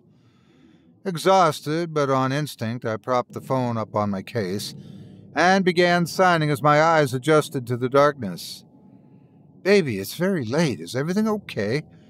I signed, waiting in the pitch-black silence for an answer, but none came. Instead, the sound of a light gurgling filled my ears and made my hair stand on end. It sounded almost pained, like someone had ingested mouthwash and was struggling to lean their head forward to spit it out. I snapped awake and stared at the black screen, but I could barely make out the shape moving in front of me, the pixels giving way as it flexed and bent around the screen. Fear beginning to grip me, I signed again as I heard a tapping accompanying the gurgling. "Camille, if you can see me, I need you to show me, baby, or I'm going to call the police." I signed back, the tapping repeating the rhythm as the shape still moved. A car passed by the curtain to my daughter's room, and I saw what was dancing on the screen.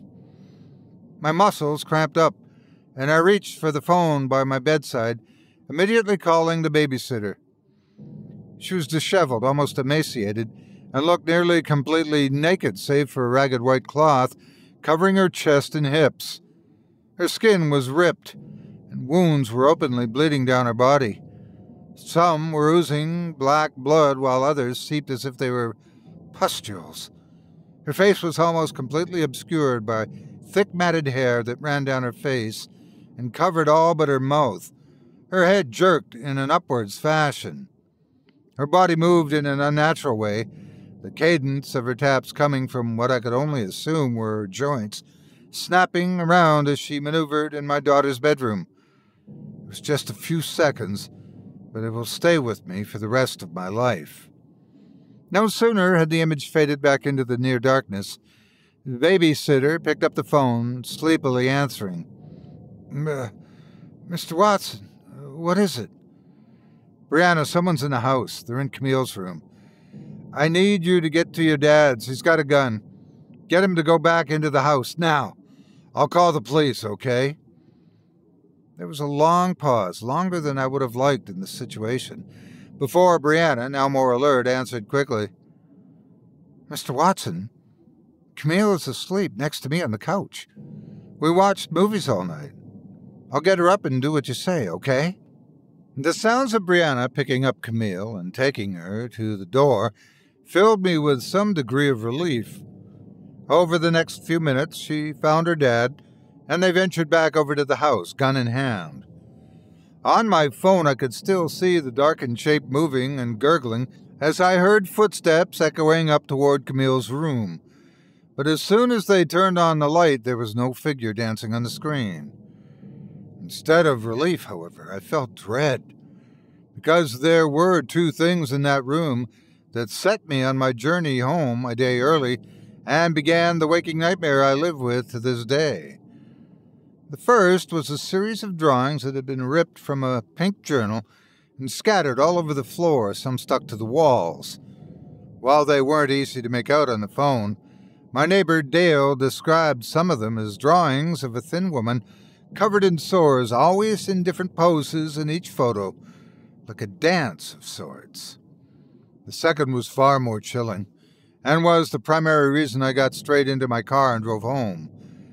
The window behind the dancing figure was broken. Glass was strewn across the yard, with the trail leading to the woods connected to our backyard. The next couple of days were punctuated by concerned calls to family members, grateful talks with the neighbor, and angry voicemails left with the police after they said there wasn't much to do beyond put locks on your windows and we'll patrol when we can. I sat down with Camille when things died down and tried to ask her about the journal, but she was unusually defensive and almost frightened to discuss whatever she'd written in there. You know, whatever you wrote, no matter how mean it is about me or Mom, I won't be upset. I signed to her, hoping to reassure her. I'll understand if you're mad and need to say those things. But Camille didn't write negative things about either one of us. In fact, she didn't write anything at all about us. After a few minutes of silence, Camille looked around the living room and signed back shakily. She came to me 6 days after Mom left. She looked just like Mom, but dirtier. She couldn't talk, and she struggled to understand me when I signed, so it took some time to understand each other, she began.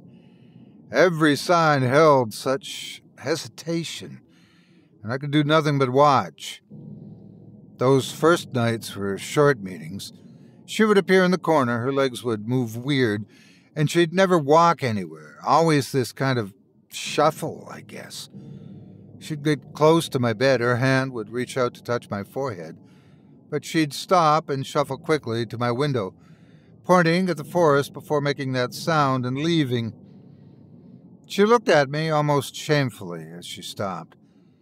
I was still unsure what was going on and felt it better to hear her out entirely than try to question everything at once. But after some time she learned to sign in a different way, through her dancing. I would sign, and she'd respond with a dance move that I somehow understood. She said she'd watched me from the forest as I moved in. She felt my pain when Mom would yell at me, shake me, call me names. She wants to adopt me and be my new mommy.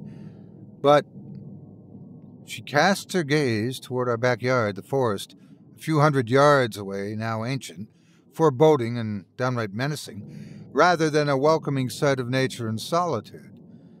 Each tree rising high like black spires so closely clustered together that all light beyond the first 5 feet is totally gone. A black canvas filled with the eyes of untold creatures sat watching us as we watched them. I felt a strong sense of unease wash over me as I looked back at Camille. Tapping her thighs, she continued to stare into the yard. But she asked me to do something that made me wonder if she was real, and that scared me. I told her to go away, and she got angry. She started pulling at her skin, and her eyes grew wide, and she stared beyond me, past me, and to the wall behind me. A gurgling sound filled the room as my eyes fixated on Camille, my instincts screaming at me not to turn around as we sat in the middle of my living room.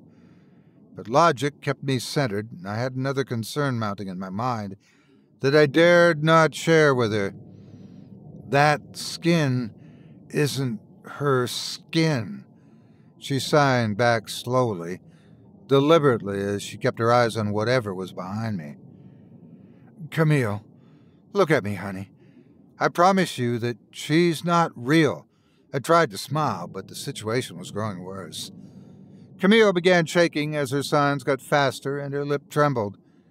She came from the pit. She'll return to the pit, with me. We'll go to the land where the sun never shines. She finally looked at me, and I saw the absolute terror in her face. I don't want to go, Daddy. I'm so sorry.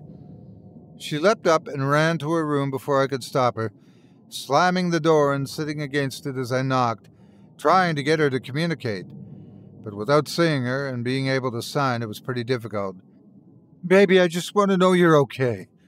1 knock for yes, 2 for no, okay? Knock, knock. I frowned. I was beginning to worry the same issues that plagued her mother had begun to find their way into my daughter. For a long time, I wasn't convinced that Teresa was well, and the bouts of mania, delusions of grandeur, and speaking with God culminated in a visit to a psychiatrist who confirmed my suspicions. Schizophrenia. I dared not tell Camille the truth, in part due to her age, and because the fear of it being passed down was all too real for me.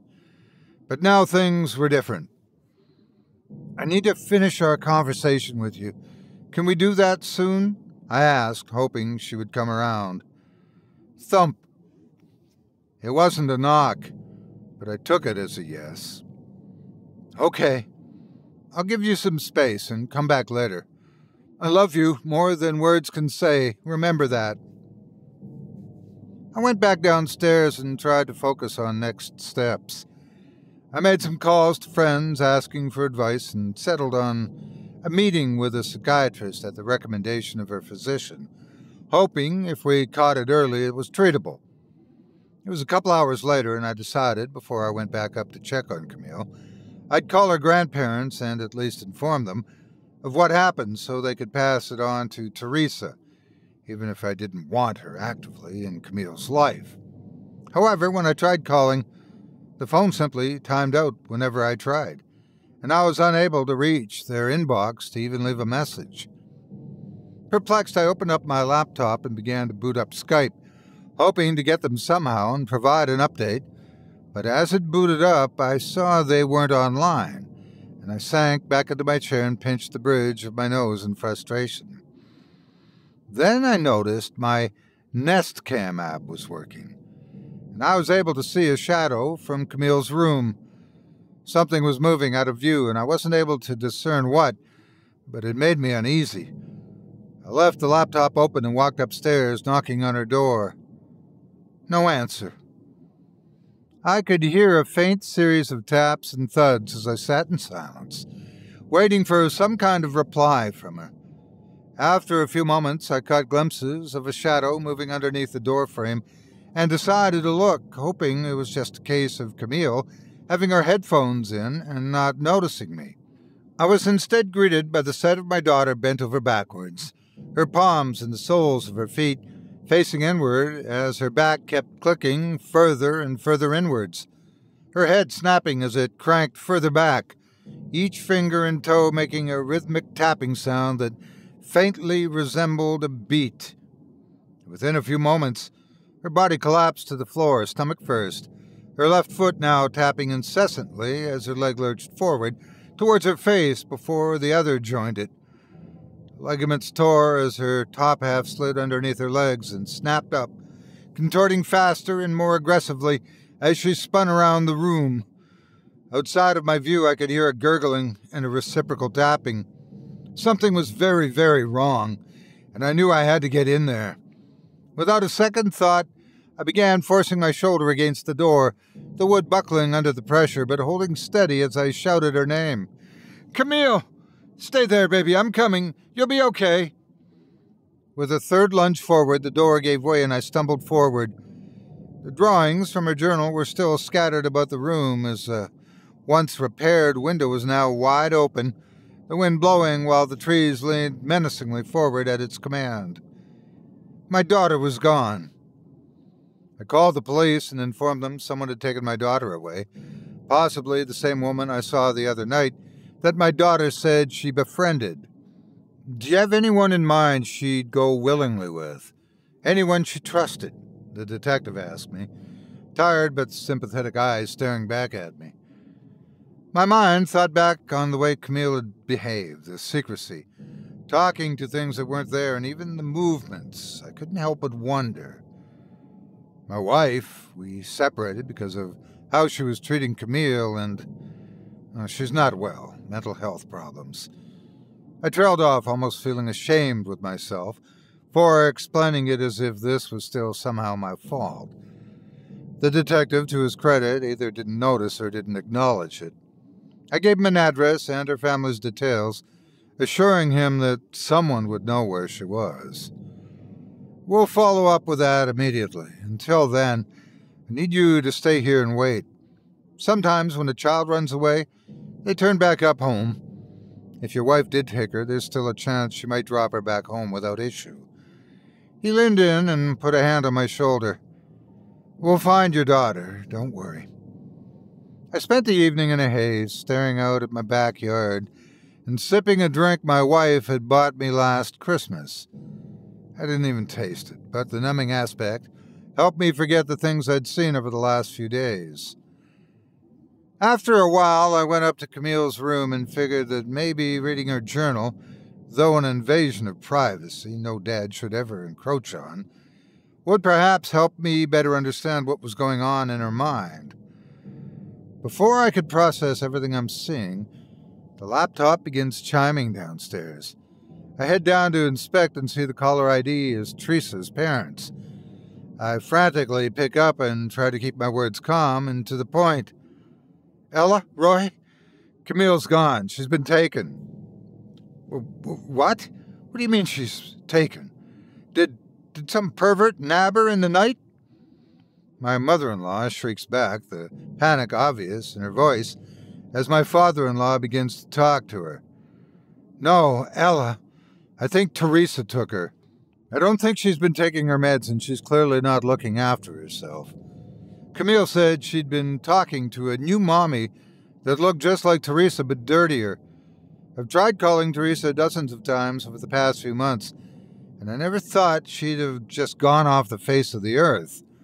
I couldn't even reach you for answers. What's going on?"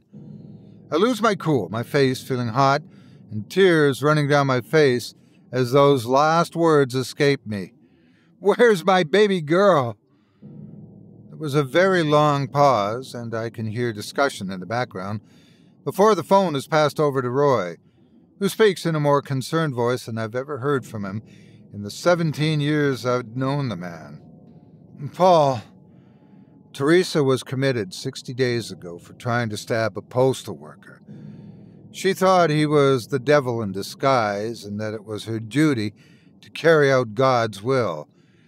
She said she'd heard God talking to her through the toaster. He trailed off, the pain in his voice too sincere to be deception. We didn't tell you because, well, we didn't know how. We wanted to, honest we did. But letting our little Cammy know her mom had just gone crazy, it didn't sit right with us. And we were hoping she'd be better soon and this could go behind us. My hands were balling into fists, and I could feel the nails digging into my flesh so intensely that the blood was dripping down my fingers. We didn't want to ruin her chances of ever seeing her daughter again. You understand, don't you? No, Roy, I don't. My baby is out there with a stranger, and I just told the police it was the person she thinks is her mom. Do you have any idea what this means? Now, we can talk about this later. What we need to do now is focus on, well, I slammed the laptop shut and immediately called the detective, leaving him a frantic voicemail as I step out to go to my neighbor's, the cold night air hitting me in the face as I push forward. Dale, you got that automatic shotgun? I ask him, stone-faced and probably smelling of booze. Yeah, I do. Paul, you gotta let the detectives do their job. They can't do it quick enough, trust me, Dale. I stare at him, knowing full well how bad this looks. I need the gun now. Dale shuffles awkwardly on the porch step, taking in the situation in front of him. Paul, if they don't find anything tonight, I'll go with you myself tomorrow. But for now, you need to wait. He looks at me with sympathy, hoping to quell my anger. Dale, what would you do if it was your daughter in those woods? I ask him coldly, not averting my eyes even when he looks away. He doesn't reply. He nods and stepped into the house for a few minutes. I pace in the porch while I wait, seeing his daughter Brianna staring at me from the kitchen window. She walks around to speak to me. She's gone, isn't she? She asks, her voice cracking. I just nod, refusing to stop moving, as I wait for Dale to get back. Oh, God. So she actually did it. I stop pacing, staring at her.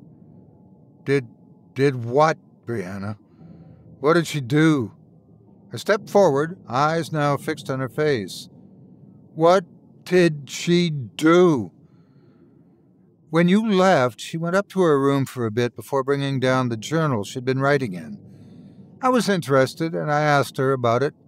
She asked me if I could keep a secret, and I said yes. She showed me the journal, and aside from the words, new mom, it was just drawings of, well, it looked like her mom.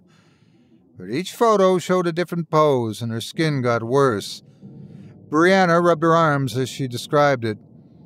With each drawing, she got bigger on the page. Her features became deformed. And on the last one... Oh, Paul, I'm so sorry. What? What was it? Brianna, if you don't tell me, the police will ask you themselves. My heart was pounding in my chest. The last one was her, covered in blood. She was holding hands with the new mom in a dark pit, and above them, there was just a pile of blood and the skin on the floor. She wrote something on the back of it, but I didn't see that. There was a silence as Dale's footsteps came closer, and he handed me the shotgun. Paul, if I'd known this was real, I'd have said something, I promise. Brianna pleaded, tears running down her face. I never imagined she'd... No, God. I nodded to Dale before rushing back to the house, not saying a word to either one of them. The house felt cold and desolate as I stepped inside and made my way to her room, trying to find the page Brianna described. It took a bit of searching, but I came across it, hanging above her bed. It was vile. Her small frame devoid of all skin, hiding in a deep black pit, surrounded by trees, holding hands with the elongated figure of something so unnatural that I had to resist every urge not to rip it up the moment I saw it. I gazed further down the page and saw a pile of skin and blood displayed like a fresh kill, the black writing on the back seeping through and daring me to look. I took the page from the wall and turned it over to read what it said, gun still gripped firmly in my hand. Here lies Daddy's skin. Then he can dance like us. Join us in the pit. Our new family. The gurgling sound returned, followed by a wet schlorp sound in my kitchen as I raced downstairs, slipping on the floor as I turned the corner, and my head colliding with the coffee table in a thunderous crash. My vision blurred, and with my head thumping, I see a shape dance unnaturally towards me, limbs crunching and torso twisting as the innumerable gurgles and clicks fill my ears until it's deafening. I shut my eyes out of pain and feel it rear up close to me, grabbing my face with two appendages and pulling it close, its lips touching my forehead before it utters 5 words that shatter my soul beyond repair, each one accompanied by a shuffle as it gets farther away from me. More than words can say. Then I woke up. I was being tended to outside by police and paramedics. Tape was strewn all across my property as thick black bags were taken by men and women in hazmat suits. Everyone looked at me with such sympathy. I didn't need to ask why. They said it was most likely a bear attack, that the two, or maybe even just Camille, had gotten lost in the woods, attacked by the bear on their way back, and ripped to pieces as it tried to find more food here. Her beautiful hair, the main identifier. They were convinced and offered me condolences as they wrapped things up. But I knew better. I still do. I know that there's something in those woods that takes the form of something it knows it can prey upon. It wears the skin of a loved one to lure you in, but whatever is underneath, it's something I never wished to understand. It's been 6 months, and it gurgles to me every night, beckoning me from the entrance to the woods. Sometimes I'll look on a long evening, a bottle of rum in hand, and see 2 shapes dancing from afar. Too distant to make out features, but I know it's them. I know it didn't want to be her mother. My wife and her family have been calling regularly, as have the neighbors, but I don't answer anymore. I know what's waiting for me now. I know that they'll eventually get bolder and take me when I'm vulnerable. Truth be told, I miss my baby girl so much that I may just let them. But I still have this shotgun, and I've decided when I pass this on to you, I'm going to go into the woods and let fate decide what happens to me. Madam Lockwood, these creatures are real, and they prey upon people who've lost someone dear to them. They live in the deepest parts of the woods, and I still don't know what they want. But I do know that they're beyond anything we could ever understand or beat. It wants my skin. I just might let him have it, if I can see my daughter again.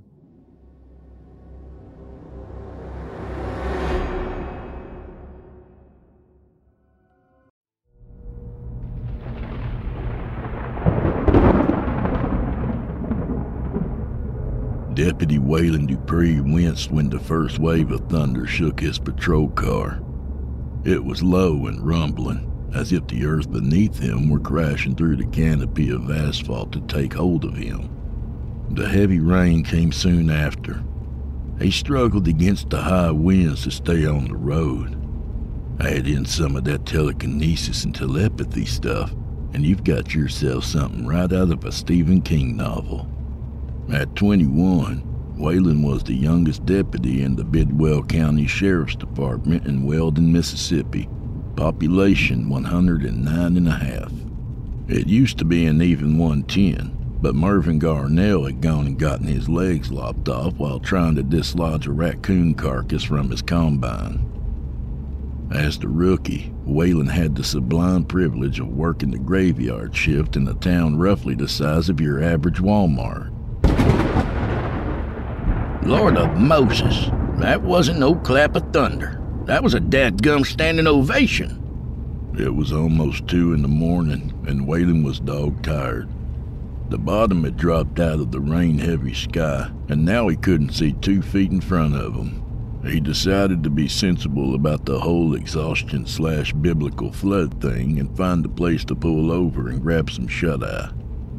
He knew of a car wash about 5 miles up the road on State Road 29, where he could swing into one of those outdoor stalls and nod off till the storm passed. Waylon was well acquainted with the area. He'd grown up in the pinprick town of Blytheville. For well over a century, his kinfolk had filled the graveyards of Weldon and Blytheville and nearby Buckhorn. His family's sweat and bones were in the soil of each of the small farming communities. Everybody knew each other. Most were related in some way or another. As denizens of the peaceful rural life, their biggest concern centered around increasing their crops yields and not accidentally coming onto their cousin in a bar. But there was also the unspoken yearning to run away from the land that absorbed its people like a sponge in a hurricane. The place never quite let you go. It sure hadn't let go of Waylon. Waylon took his time getting to the car wash. This wasn't the time for hot rodding. He pulled into one of the open stalls and killed the old Crown Vic's massive 250 horsepower V8 monster motor. He sank into the well-worn butt crater bequeathed him by his lard-bottomed predecessor, the newly and thankfully retired Big Mick Harvey. Waylon was just about to cross over into Snoozeville, USA, when the booming voice of Deb from dispatch blared from the radio. The fearless female officer was a boisterous, hard-drinking, rough-and-tumble kind of gal, whom the boys at the department clandestinely referred to as Old Glory. The name had come about because each of them claimed to have been on top of her at some point. Waylon! Oh, Waylon! Boy, are you asleep out there? Just grunt and let me know you're alive. I'm here, Deb. What's up? I got a good one for you. You remember old Mabel Luckabee? Mabel was the stuff of legend in their neck of the woods. She was a mean old cuss who never met a person she could tolerate or a deodorant she couldn't overcome. If cleanliness is next to godliness, then Mabel was the Antichrist. She was now well into her 70s and living alone in her raggedy 2-story farmhouse in Weldon. A widow by vocation, some of the townsfolk opined that her last husband, Ed, had passed away not because of any mishap or disease, but because, like the other poor SOBs before him, he'd wanted to. Not long after, his blue-tick hound dog, Buckethead, decided to go AWOL. Everybody figured, with Ed gone, the dog must have thought, no, you don't, and taken off for parts unknown. Mabel was an equal opportunity offender. She hated everyone, regardless of race, creed, or species. Her scowling moonscape of a face filled Waylon's mind, making him grimace. What about her? He asked. Did she ugly away or something? Darn woman looks like the love child of Steve Buscemi and Elma the Yak Lady. Don't know yet. I just got a call from Doreen, her nosy night owl neighbor. Says she ain't seen her since Monday. That's 2 days ago. Doreen's tried calling her, but she won't answer the phone. She's also said the house lights have been on the whole time. I need you to do a welfare check. I know she's a pain, so just peek in her window and see if she's moving around. Can't we just wait a few days to see if the buzzards are circling her house? Come on now, Waylon. You and me both know 2 things. 1, the buzzards won't go anywhere near her because it might lower their culinary standards. And 2, you ain't got nothing better to do. Deb, the only thing worse than finding that old hag alive would be finding her dead. Well, if she is, her funeral's gonna draw quite a crowd. Why? Nobody can stand her. That's true, but you know what they say. Give the people what they want, and they'll show up in droves. Ha ha ha. Fair point. All right then, I'm on my way. The rain had begun to ease off, but the thunder and lightning were still raising a fuss. Waylon was thankful for the graveled lane that led up to the Luckabee house. Otherwise, he would have had to swim for it. After roughly 30 yards of potholes and low-hanging tree limbs, he pulled up to the decrepit old place.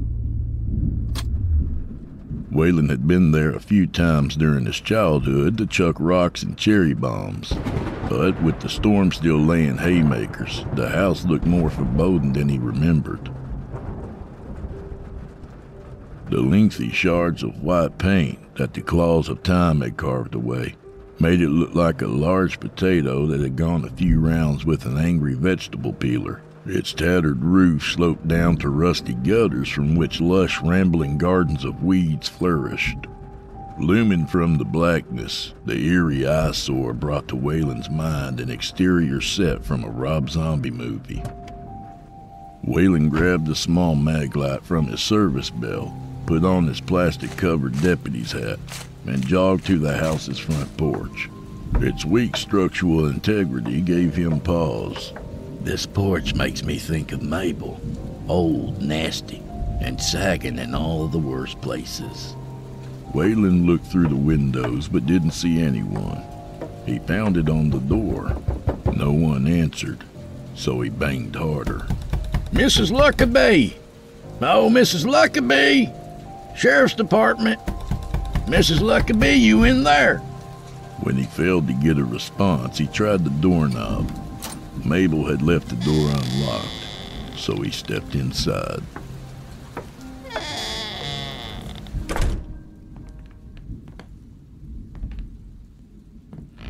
Waylon walked through the house's main floor calling the elderly woman's name, Mrs. Luckabee! but all was still and silent. Sheriff's Department! With each step, the sticky wooden floorboards groaned as if they were dying. As he went from one disheveled room to another, he was amazed and appalled at the amount of debris that Mabel had hoarded.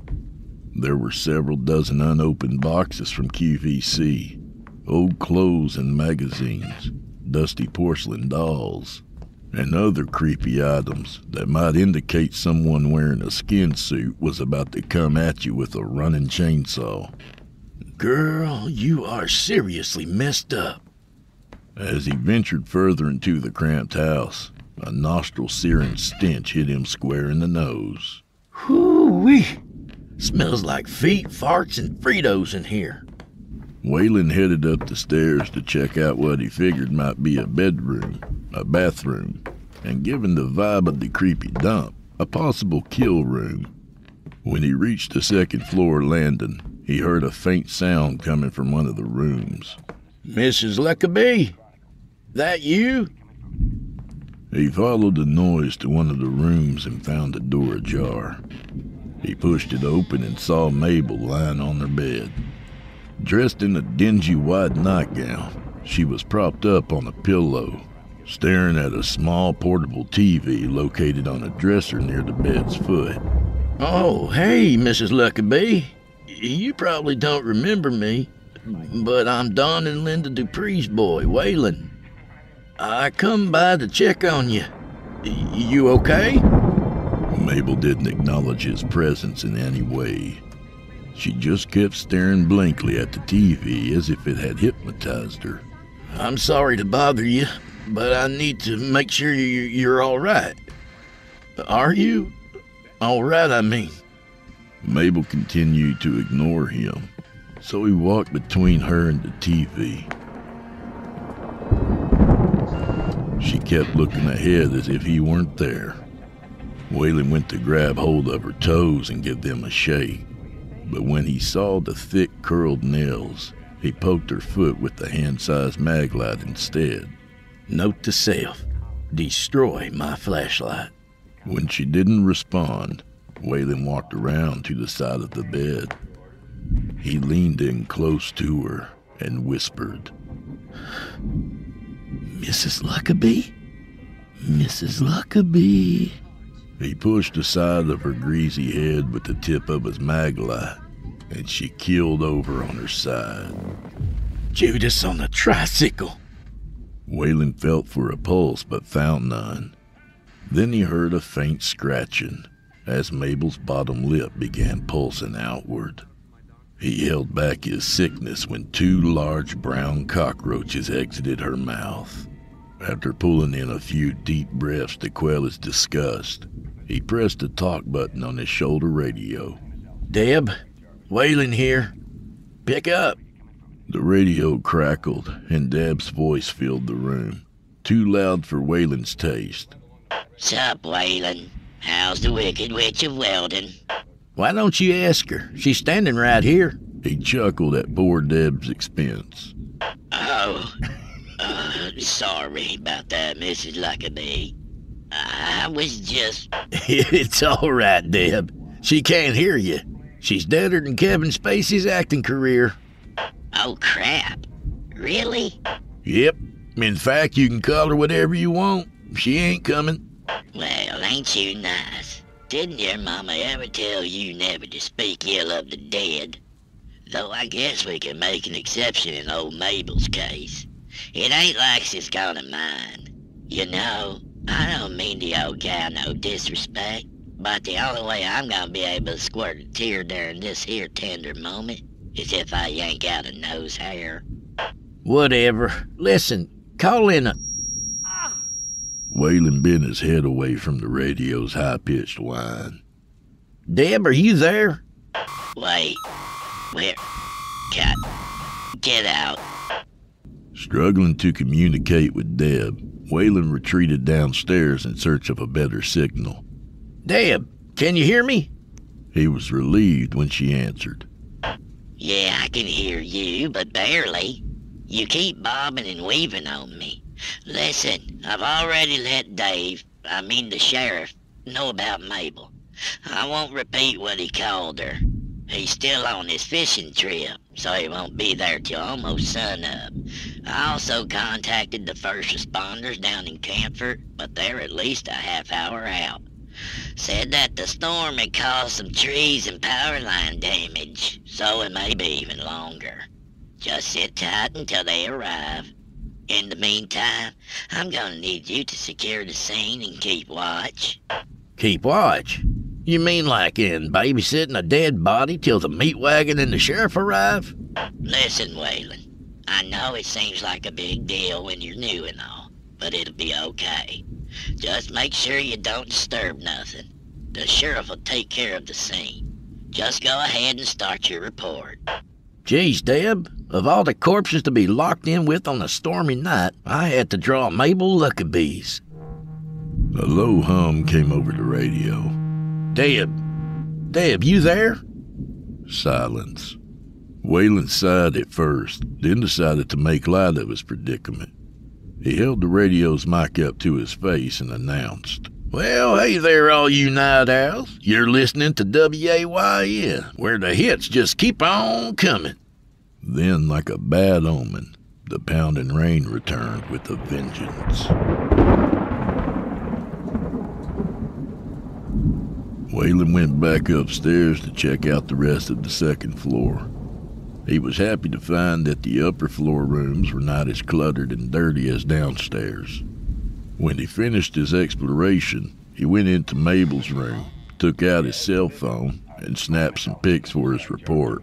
Once he got that out of the way, he shut off the TV and headed back downstairs to look for coffee.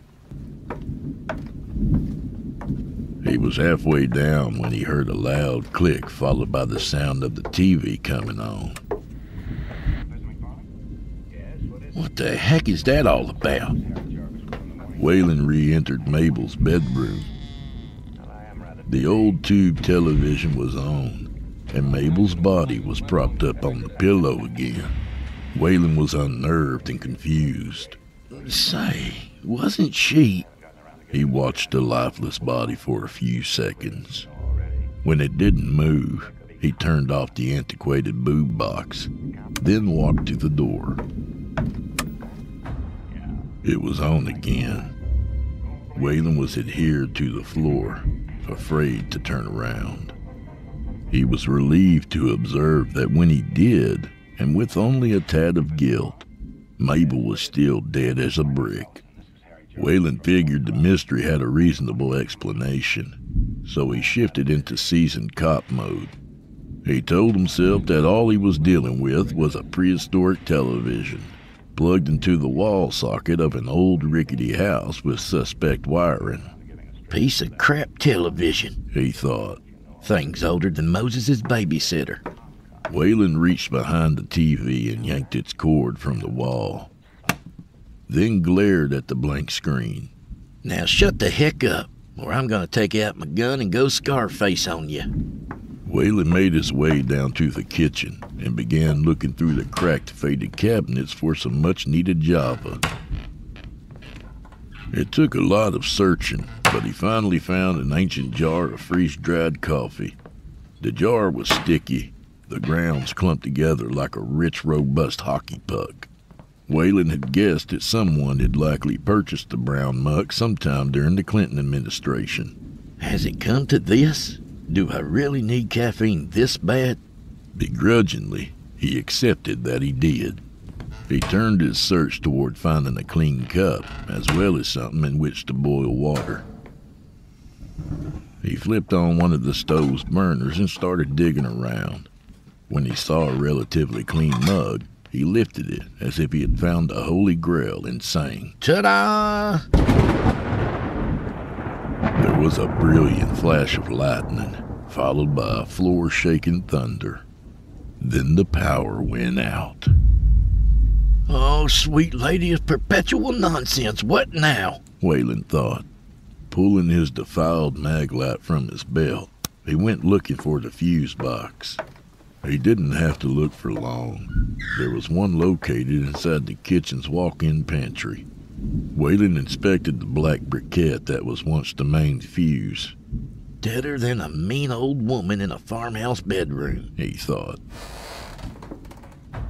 Dust and dirt trickled down onto Waylon's hat like grimy rain. The sharp noise came from the room directly above him, Mabel's bedroom. His knocking knees betrayed his fear as his breath retreated into his lungs, refusing to come out. On the one hand, he knew it was his duty to go and check on things, but the other hand was telling him to grab the rest of his body and run like a crack-addled gazelle into the raging night. He settled the internal argument by siding with the more sensible hand.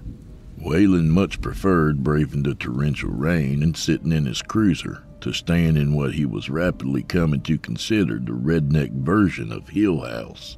In addition, he still needed to fill out a report. He was thankful that the paperwork was in the car, thus affording him a plausible case for reasonable cowardice. When Waylon reached the front door, he tried the knob, but it wouldn't turn. Then, as if on cue, a sinister cackle bled through his radio, making his arm hair stand on end. He began to fear that a powerful supernatural force might be at play. The idea chilled him. Taking a few steps backward, Waylon warned the silent crowd of imaginary gawkers. Stand back, y'all. I'm fixing to make a Waylon-shaped hole in this door. Then an uncomfortable thought hit him. Oh, for the love of Lucy. The guys at the station will never let me forget it if I run like a little girl from a spooky old house. Gotta tap into my inner Chuck Norris and handle this case like one of the big boys. He drew what he could from his shallow puddle of courage and ventured back upstairs to inspect Mabel's bedroom again. When Waylon got there, his first act was to locate the source of the noises. Confusion collided with unease as he observed that nothing, including the recently departed Mabel, had moved. However, the lack of activity only served to make him more nervous. Screw the guys. I'm done with this place. As Waylon was leaving, the bed spring squeaked, followed by the unsettling sounds of somebody scampering away. He turned around and saw that Mabel was literally dead and gone. His skin tingled at the implications. He shined his mag light around the lightless room, praying that the formerly deceased woman wouldn't come running at him from one of the pitch-dark corners. Despite the massive storm bellowing outside, the world fell silent for Waylon. The weight of his dread submerged his entire mind in a cold black pool of fear and disbelief. "Where's Steve and Elma?" the scratchy voice said. Waylon spun around several times, the flashlight's beam hopping around the room like a bouncing ball of light. Suddenly, bare feet slapped across the wooden floor as the thing rushed into the bedroom closet, slamming the door shut. "Mrs. Luckabee, that you?" The closet door creaked open halfway, and a shadowy figure crawled out. Its neck made a cracking sound as its head swiveled in Waylon's direction. Glowing yellow eyes peered up at him, numbing his quivering body. He focused a funnel of light on the thing dressed in a nightgown. Mabel's contorted body looked like a pretzel playing a game of Twister.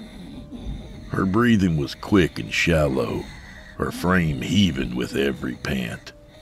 As soon as the light settled on her crinkled face, she squealed and scuttled under the bed.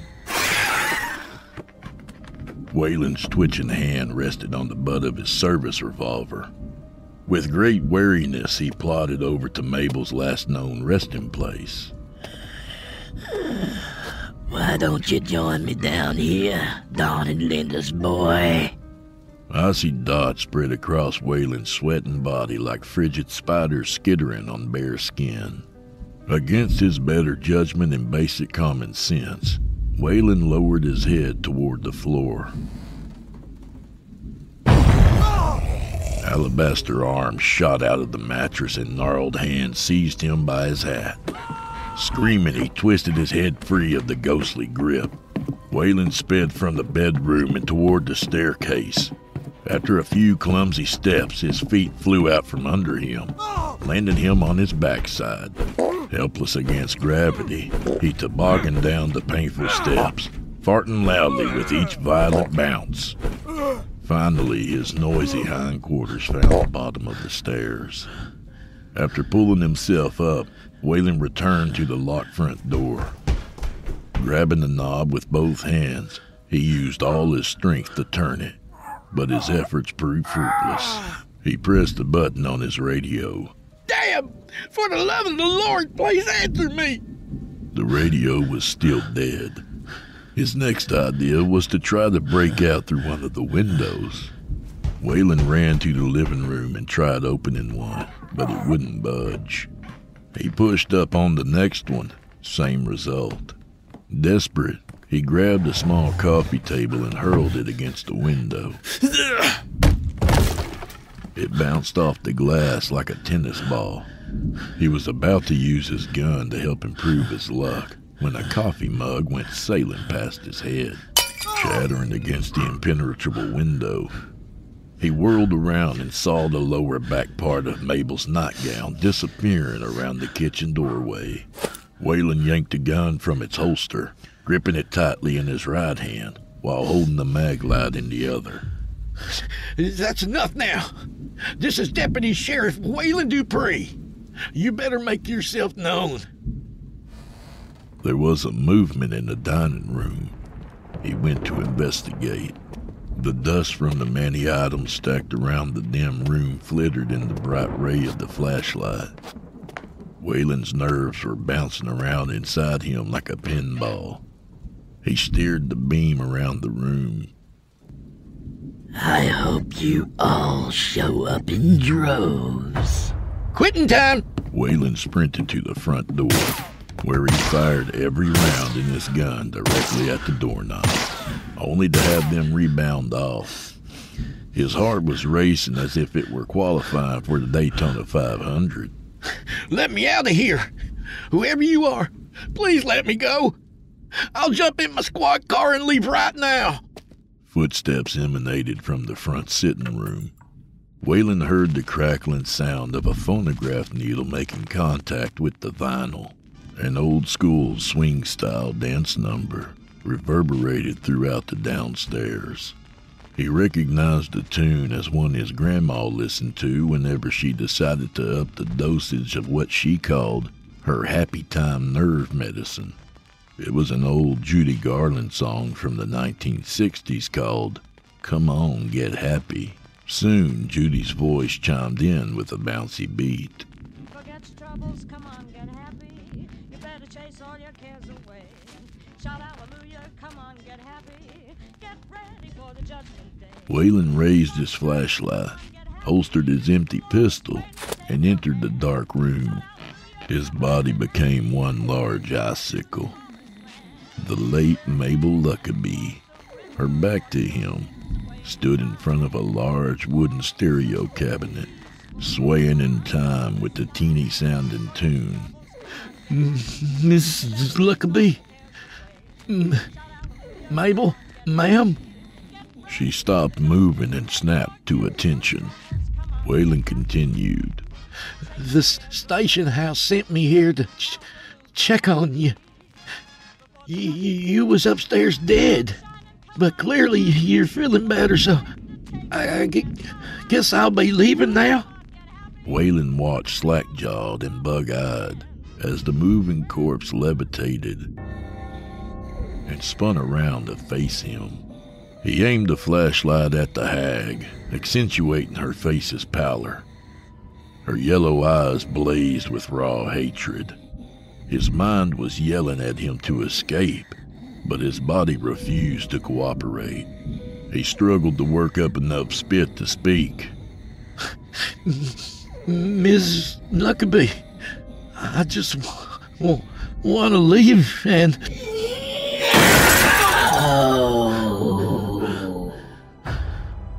The shrill sound, coupled with the force of her voice, caused all of the first-floor windows to burst outwards. Her body flew through the air at Waylon. He shrieked, then hurled the maglite at her as hard as he could. Finally, his mind and body got on the same page, and he fled from the flying corpse. Waylon turned and ran straight for one of the paneless windows, launching himself like a twirling meat missile. After landing on the front porch, Waylon rolled into the railing with so much force that his body busted through it and out into the yard. The violent impact made him look like a human bowling ball landing a perfect strike. Just as he was hauling himself up from the thick brown mud, he heard a siren in the distance. Thank you, Jesus. Thank you, Jesus. Thank you, Jesus. The EMTs were the first on the scene. Dave, the long-suffering sheriff, was still on his way back from his ill-fated fishing trip. They found Waylon standing in the front yard, in the middle of the vicious storm, a 1,000-yard stare in his eyes. The team couldn't get anything out of him, so they had him wait in the back of the ambulance while they dealt with Mabel. After 20 minutes or so, one of the paramedics came down to grab some gear and check on Waylon, who was still shell-shocked. You want to tell me what happened in there? The windows are all busted out and the place is a wreck. Was it like that when you got here? Waylon was regaining his wits. He realized that there was no scenario in which the paramedics, or anyone else for that matter, were going to believe him. Resigned to his peculiar predicament, he muttered, "Yep." Well, observations like that fall under your authority anyway, the paramedic said. I'll just go on with my job then. He began placing items in a small vinyl bag. Before he left for the house, he turned and said, As soon as we finish up here, I want to take you in for a quick checkup. You look like you might still be in shock. Hell's bells on an Easter bonnet. I thought you boys were supposed to be used to all this stuff. He had only taken a few steps when Waylon called after him. Hey, tell me something. Where'd you find the body? Did you see anything unusual? You mean other than the house being beat to crap? We found her upstairs in bed. She was lying back on the pillow staring straight ahead. Creepy as all get out. She must have known the blackout was coming, though. Why's that? She had a small mag light in her hand. Then he left Waylon alone to ponder his sanity. Am I crazy? Or did I let my rookie self get so worked up that I started imagining things? He wondered. What a wuss. Waylon had nearly talked himself down off the 50th floor ledge of the crazy building when the radio in the front cab of the ambulance turned itself on. The sound of Julie Garland's mellifluous voice pushed Waylon off the side of his mental skyscraper as she crooned. Forget your troubles, come on, get happy. You better chase all your cares away. Shout hallelujah, come on, get happy. Get ready for the judgment day.